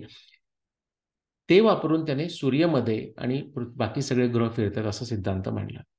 आता हा सिद्धांत पहिल्या सिद्धांतापेक्षा बेटर आहे का, म्हणजे हे मी तुम्हाला अशा करता सांगतोय की तुमचं उत्तर पहिल्यापेक्षा चांगलं असेल, पण म्हणजे ते बरोबरच असेल असं नाही. तर कोपर्निकसने जेव्हा तो सिद्धांत मांडला, आणि स्वतः कोपर्निकसने हे केलेलं काम नाही, त्याच्यानंतरच्या बऱ्याच लोकांनी केलेलं काम आहे कोपर्निकसचा सिद्धांत वापरून. त्यात ते असं दाखवू शकले की जी पूर्वी 70 सायकल्स लागायची, एपी सायकल्स, ती 70ची कमी होऊन 34 वर आली. आता हे मी तुम्हाला अगदी साधं सिंपल ढोबळ मानानं सांगतोय कळावं म्हणून. इन रियालिटी, जी प्रत्यक्ष रियालिटी बरीच कॉम्प्लिकेटेड आहे, ती सांगत बसलो तर दिवस दिवस जातील. तर ती 70ची 34 वर आली म्हणजे काहीतरी सोपं झालं, म्हणजे आपण जरी बरोबर नसो तरी डिरेक्शनली बरोबर जातोय. आणखी एक 2 उदाहरणं घेतो त्याच्या पुढची समजण्याकरता. त्यानंतर मध्ये टिको ब्राहे आला, पण मी तो स्किप करतो. गॅलिलिओचे थोडंसं साईडला पॅरलल मध्ये वर्क होतं, तेही आत्ता तरी स्किप करतो. त्यानंतर केपलर, म्हणजे गॅलिलिओचाच तो कॉन्टेम्पररी होता. टिको ब्राहेकडे स्टुडंट होता किंवा त्याचा असिस्टंट होता. केपलरनं बराच विचार करून, का विचार केला, कोणता प्रॉब्लेम सॉल्व्ह करत होता हे जात नाही, कारण खूप वेळ जाईल त्याच्यामध्ये. तुम्हाला मी स्पार्क देतो असं समजा, ज्यांना इंटरेस्ट असेल त्यांनी सगळ्यांच्या बायोग्राफीज वाचाव्या. केपलरची मॅक्स कॅस्परने लिहिलेली छान बायोग्राफी आहे इंग्लिशमध्ये, ती मुद्दाम वाचा, आणि अनेक वाचू शकता. तर केपलरने असं सिद्धांत मांडला, प्रमेय मांडलं की सूर्यामध्ये हे ठीक, बरोबर, आणि त्याच्या ज्या ग्रहांच्या ज्या कक्षा आहेत त्या आतापर्यंत टोलेमी काय किंवा कोपर्निकस काय, त्या बरोबर वर्तुळ आहेत असं समजत होते. केपलर म्हणाला की ते वर्तुळ नाही. हे मी तुम्हाला अगेन परत हजारो पटीनं सिम्प्लिफाय करून सांगतोय. हे केपलर म्हणाला की त्या इलेप्टिकल आहेत, म्हणजे लंब वर्तुळाकार आहेत. आणि मग त्याने त्याचं फॉर्म्युलेशन केलं. अजूनही ते जॉमेट्रिकच होता, जॉमेट्रिक डायग्राम काढूनच चाललेला प्रकार होता. सूर्यसिद्धांतामध्ये जे फॉर्म्युले लिहिलेले आहेत की जे शेवटी न्यूटननं दाखवलं, सूर्यसिद्धांत माहीत झाल्यामुळेच, हे त्या लोकांना पत्ता नव्हता की असं फॉर्म्युलेशन करता येतं. हे त्यांच्याकरता म्हणजे अशी जादूटोणा होता तो, जेव्हा त्यांना कळलं सूर्यसिद्धांत. न्यूटनवर सुद्धा कितीतरी काळ लोक विश्वास ठेवत नव्हते. परत हा वेगळा मुद्दा झाला, थोडंसं मिसडायग्रेशन केलं. केपलरने जेव्हा लंबवर्तुळाच्या जेव्हा कक्षा आहेत ग्रहांच्या, असं जेव्हा प्रमेय मांडलं, तेव्हा आणखी एक चमत्कार झाला की जी ती 34 एपिसायकल्स होती, म्हणजे 70ची 34 झाली होती कोपर्निकसच्या सिद्धांतावर आधारित, इतर लोकांनी अभ्यास करून, कोपर्निकसने हे केलेलं काम नव्हे. ती एका क्षणामध्ये ती 34 एपिसायकलची गरजच निघून गेली. एपिसायकलची गरजच नाही. एकदा केपलरने प्रमेय मांडलं की हे लंबवर्तुळाकार आहेत, त्यांच्या कक्षा, आणि वर्तुळाकार एक्झॅक्टली नाहीत म्हटल्यानंतर एपिसायकलची गरजच निघून गेली. त्यानंतर रेट्रोग्रेडमध्ये प्लॅनेट्स जी आपल्याला दिसतात, ती ब्राईट का दिसतात, ती मोठी का दिसतात, ब्राईट दिसतात, मोठी दिसतात, या सगळ्याची उत्तरं त्या केपलरच्या ह्या प्रमेयामुळे मिळायला लागली. अनेक गोष्टींची जात नाही, अनेक गोष्टी आहेत त्याच्यामध्ये. ओके. आणि तरी सुद्धा ते जॉमेट्रिक मेथड आहे. मग आता मी फास्ट फॉरवर्ड करतो. त्याच्यानंतर न्यूटन आला आणि न्यूटनने फॉर्म्युला टाकला ना, F=ma आणि असे अनेक फॉर्म्युले. त्याच्यामुळे काय झालं की आता तुम्हाला नुसते जॉमेट्रिक मेथडची करायची गरज नाही. तुम्ही फॉर्म्युला, मॅथमॅटिकल फॉर्म्युलामध्ये, की जे सूर्यसिद्धांतामध्ये हजारो वर्षापासून आहे आधीचं, ते त्याने दाखवून दिलं. अर्थात त्यांनी सूर्यसिद्धांताला क्रेडिट दिलेलं नाही, कारण ते ख्रिश्चन लोकांच्या दृष्टीनं डिस्कवरी म्हणजे पोप आणि हे यांचं म्हणजे काय माहितीये का, की डिस्कवरी म्हणजे त्यांच्या अज्ञानामध्ये झालेला ज्ञान. त्यांना दुसऱ्या कोणी केलं म्हणजे त्यांनी भारताचं असं म्हणतात की Vasco da गामानं discovered India. Discovered India म्हणजे काय? ज्या लोकांना माहीत नव्हता त्यांच्याकरता मार्ग शोधून काढला. आणि इंडियातल्या लोकांना माहित होतं इंडिया कुठे आहे. हे साधा विनोद म्हणून सांगत नाही, याच्यामागे फार तथ्य आहे. पण त्यावर डिस्कवरीचा फार विचित्र अर्थ होता की ख्रिश्चन माणसानं कुठून तरी शोधून काढलं की त्याच्यावर त्याचा अधिकार आहे आणि तो काय लुटू शकतो, काय वाटेल ते करू शकतो, की जे वास्को डी गामानं केलं. किंवा स्पॅनियर्ड जेव्हा दक्षिण अमेरिकेत गेले तेव्हा त्यांनी अत्यंत अत्याचार केले, काय वाटेल ते गेलं, उत्तर अमेरिकेत सुद्धा केलं. ह्याचं कारण डिस्कवरी. आणि त्यांना वाटायचं की हे सगळे कोणी बाकी सगळे माणसं नाहीतच ती, म्हणजे सॅव्हेजेस हा जो शब्द वापरला जातो, काही तुम्ही करू शकता त्यांच्याबरोबर, अशी एक अत्यंत वाईट होती. पण तो परिस्थिती, त्यांची बुद्धी होती तामसीपेक्षा सो पुढची खालची बुद्धी होती. पण तो आजचा विषय नाही. सो मग न्यूटननं जो फॉर्म्युला केलं त्याच्यामध्ये फॉर्म्युलानं आपल्याला आता त्याच्या प्रिडिक्शन करता येतात. आणि त्याचं त्यांना पहिल्यांदा ती भीती वाटली, पण नंतर एवढं आश्चर्य वाटलं की अरे काय आहे.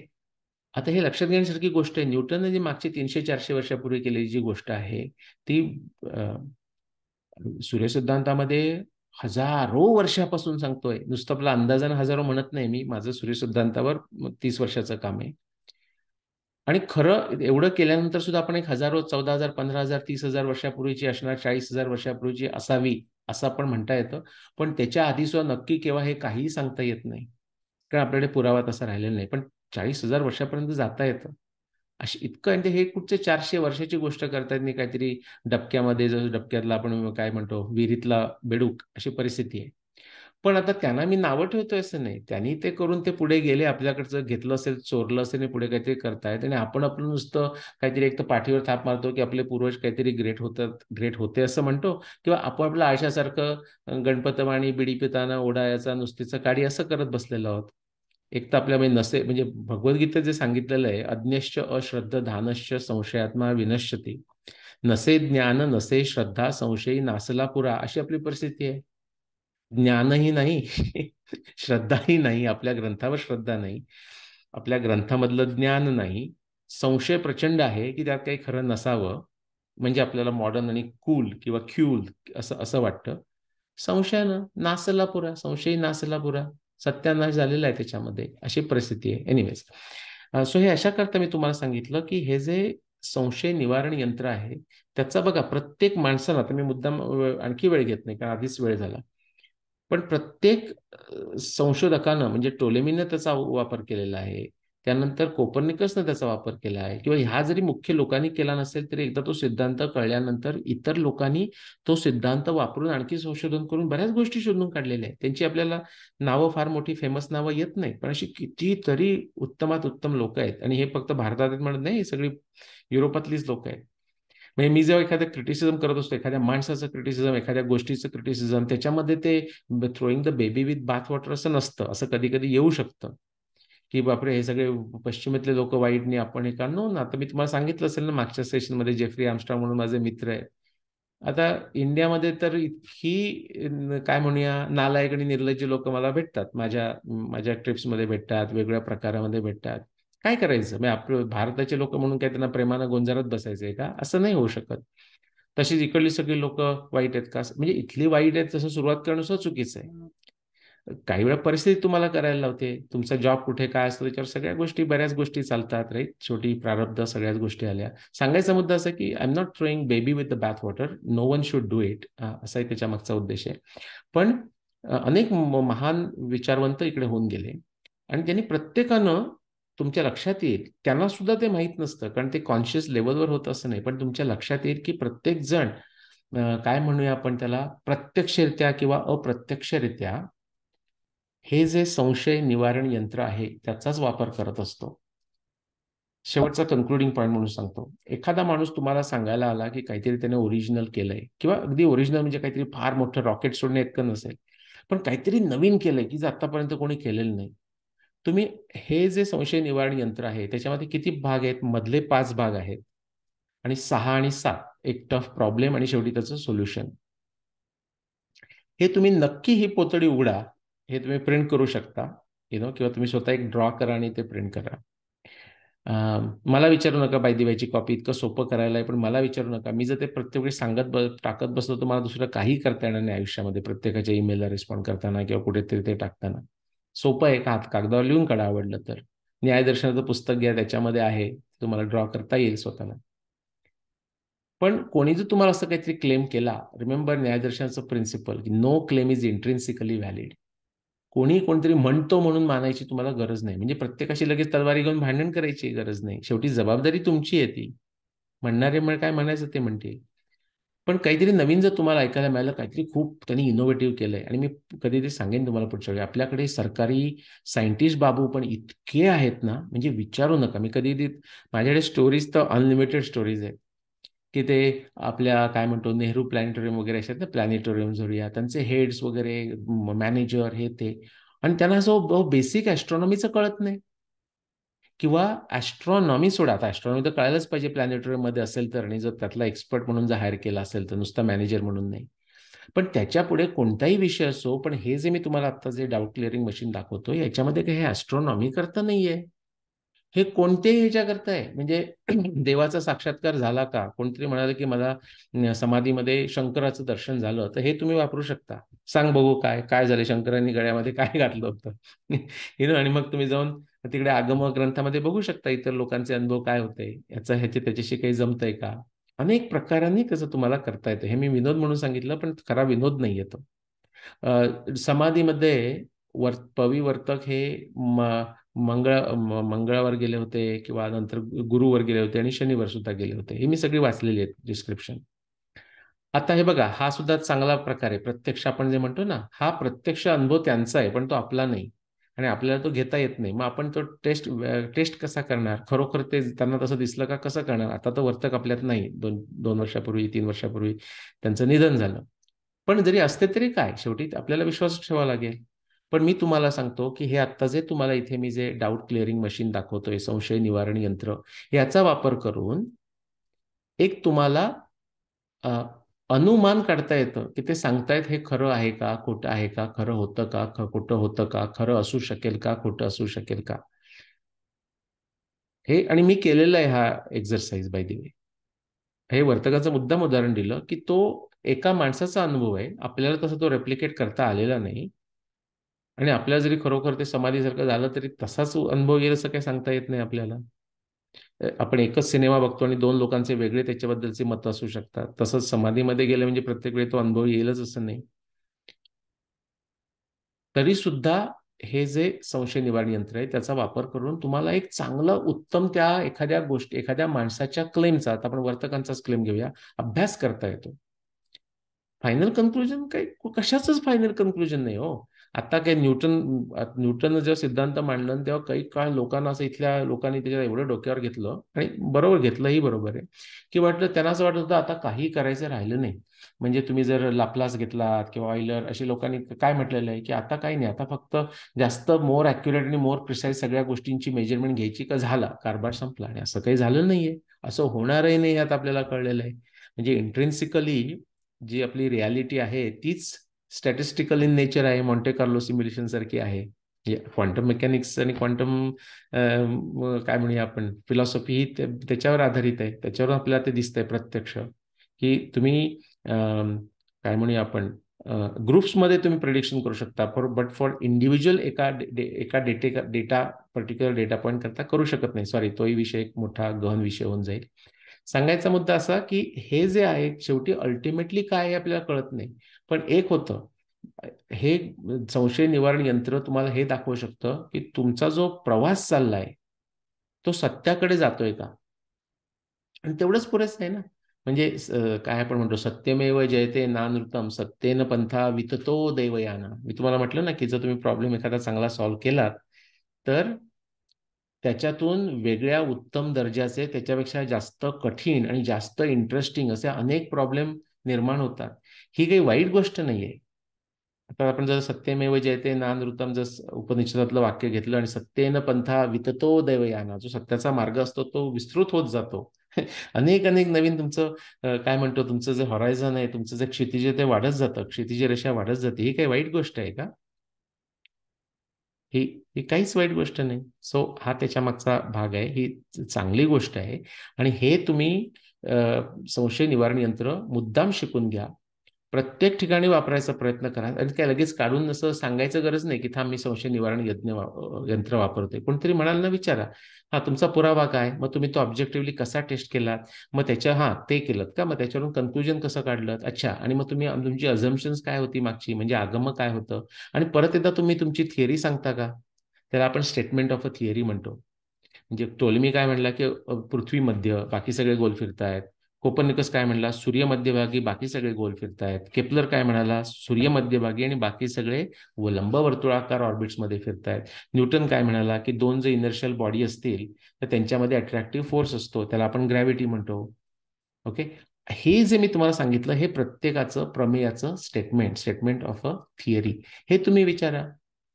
बरेच लोक क्लेम करतात आपण संशोधन केलं, हे ते केलं. त्याला जर तुम्ही तुमचं प्रमेय विचारलं, तुम्ही कोणता प्रॉब्लेम सॉल्व्ह करत होतात आणि त्याचं उत्तर काय काढलं, काही म्हणजे काही येत नाही.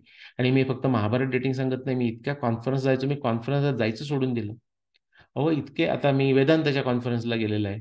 त्याच्यामध्ये काहीतरी एखादा एखादा माणूस येऊन मोठा डॉक्टर बिक्टर म्हणजे मेडिकल डॉक्टर वगैरे काहीतरी सांगतो, आत्मा हे ते वगैरे, आणि म्हणतो की एक पुढच्या 400 वर्षामध्ये याचा शोध लागेल. अरे म्हणजे मग आता तू कशावर बोलतोयस. ह्याच्या आयुष्यात नाही लागणार शोध, पुढच्या 400 वर्षामध्ये शोध लागणार. मग ते खरं असू शकतं, पण मग त्या विषयावर बोलूच नकोस ना. किंवा त्याच्यामध्ये तू काय केलंस. असे रथी महारथी उपद्रवी लोक कॉन्फरन्समध्ये येतात, एकमेकाला टाळ्या वाजवतात, कधी कधी 30 लोक सगळे तेच जुने पेपर तेच वाचून दाखवतात, काही न बदल करतात. मी सुरुवातीला मला माझे जे बरोबर काम करतात किंवा मी ज्यांच्यावर काम करतो, प्रोफेसर बलराम सिंग, त्यांनी मला बोलावलं. आता हे मी सांगतो तुम्हाला, हेही सांगतो की मी आता जरी मला स्वतःला इच्छा नसली तरी सुद्धा एकदा ह्यात पडलात की काय काय करावं लागतं. त्याच्यामध्ये मी आता कॉन्फरन्सच्या म्हणजे काय म्हणतो आपण त्याला, board of directors, organising committee असल्या हजारो भानगडीमध्ये असतो. आणि मला जे म्हणजे कारण जे इतर लोक आहेत त्यांचं heart is in the right place, म्हणून त्यांना मदत करायची म्हणून मी करतो. पण त्याच्यात माझं हे नाही, काय म्हणतो माझं मन किंवा आत्मा त्याच्यामध्ये नाही. कारण प्रचंड वेळ वेस्ट होतो असं माझं म्हणणं आहे. त्याच्याकरता काहीतरी बदल करायला हवा आहे, पण काय बदल हवा आहे हा मला नक्की कळत नाहीये, किंवा माझी ती स्वतःची कुवत आहे असं मला वाटत नाही. तर मी माझ्या मर्यादित पद्धतीने स्वधर्म श्रेयान स्वधर्म विगुण परधर्म भयावह तसं त्या पद्धतीमध्ये मला जे काही येतं ते मी करतो. उदाहरणार्थ हा जो उपक्रम आहे माझा, म्हणजे मी युट्यूबमधून इंग्लिशमध्ये म्हणा किंवा आता मराठीमध्ये करतोय, हा त्याचाच भाग आहे. की याच्यातून जर काही होऊ शकत असेल तर मला वाटतं ते माझं स्वधर्मामध्ये ते फिट होतं. कारण ह्याच्यामध्ये कुणाला फोर्स केल्यासारखं नाही. मी मला वाटतं ते बडबड करतो आणि तिथे ठेवतो. ज्याला ऐकायचे असेल तो ऐकेल, ज्याला बंद करायचे असेल तो बंद करेल. काही मला त्याचं दुःख नाही. ओके. आणि ते डॉक्युमेंटेशन म्हणून चांगल्या पद्धतीनं ते राहतं, हा एक मला आनंद वाटतो. ठीक आहे. 1 मिनिट, 1 तास 20 मिनिटं झाली, खूप लांब वेळ झाला. मी तुम्हाला खात्री देत नाही, पण माझा उद्देश असा आहे की एक थोडंसं आपण हे बेसिक बॅकग्राऊंड कव्हर केलं, जसं हे डाऊट क्लिअरिंग मशीन म्हणूया किंवा काही फंडामेंटल्स क्लिअर केले, की पुढचे सेशन केव्हा ते सांगता येत नाही मला. लागतील त्याला कदाचित 2 महिने सुद्धा. पण त्यानंतर मला असं वाटतं की एकदा जर हा बेसिस झाला असेल आणि तुम्ही लोक पण हे मध्येच उडी मारून पुढच्या याच्यावर जाणार नसतात आणि आधीचं बघत आणि परत गरज लागली तर याच एपिसोडवर परत याल आणि परत बघाल, तर पुढचे एपिसोड आपल्याला 15-20 मिनिटामध्ये, मॅक्झिमम 20 मिनिटं असं लिमिट करून करता येऊ शकतात. कारण म्हणूनच मी ती डॉक्टर नो सिरीज इंग्लिशमध्ये सुरू केली, डॉक्टर नो शॉर्ट्स. आणि मला वाटतं असं शक्य आहे. मी तसा प्रयत्न करेन, पण मी जसं तुम्हाला सांगितलं मुद्दाम काही मी असं लिमिट स्वतःवर ठेवणार नाहीये. ज्याला बघायचं तो बघेल, बघायचं तर कट पीसेस करून बघू शकेल, नाही बघणार तो नाही बघणार, तसाही असा विचार आहे. नमस्कार. आपण लवकरच भेटू पुढच्या सेशनमध्ये, उपासना आणि अभ्यास याच्यामध्ये. नमस्कार.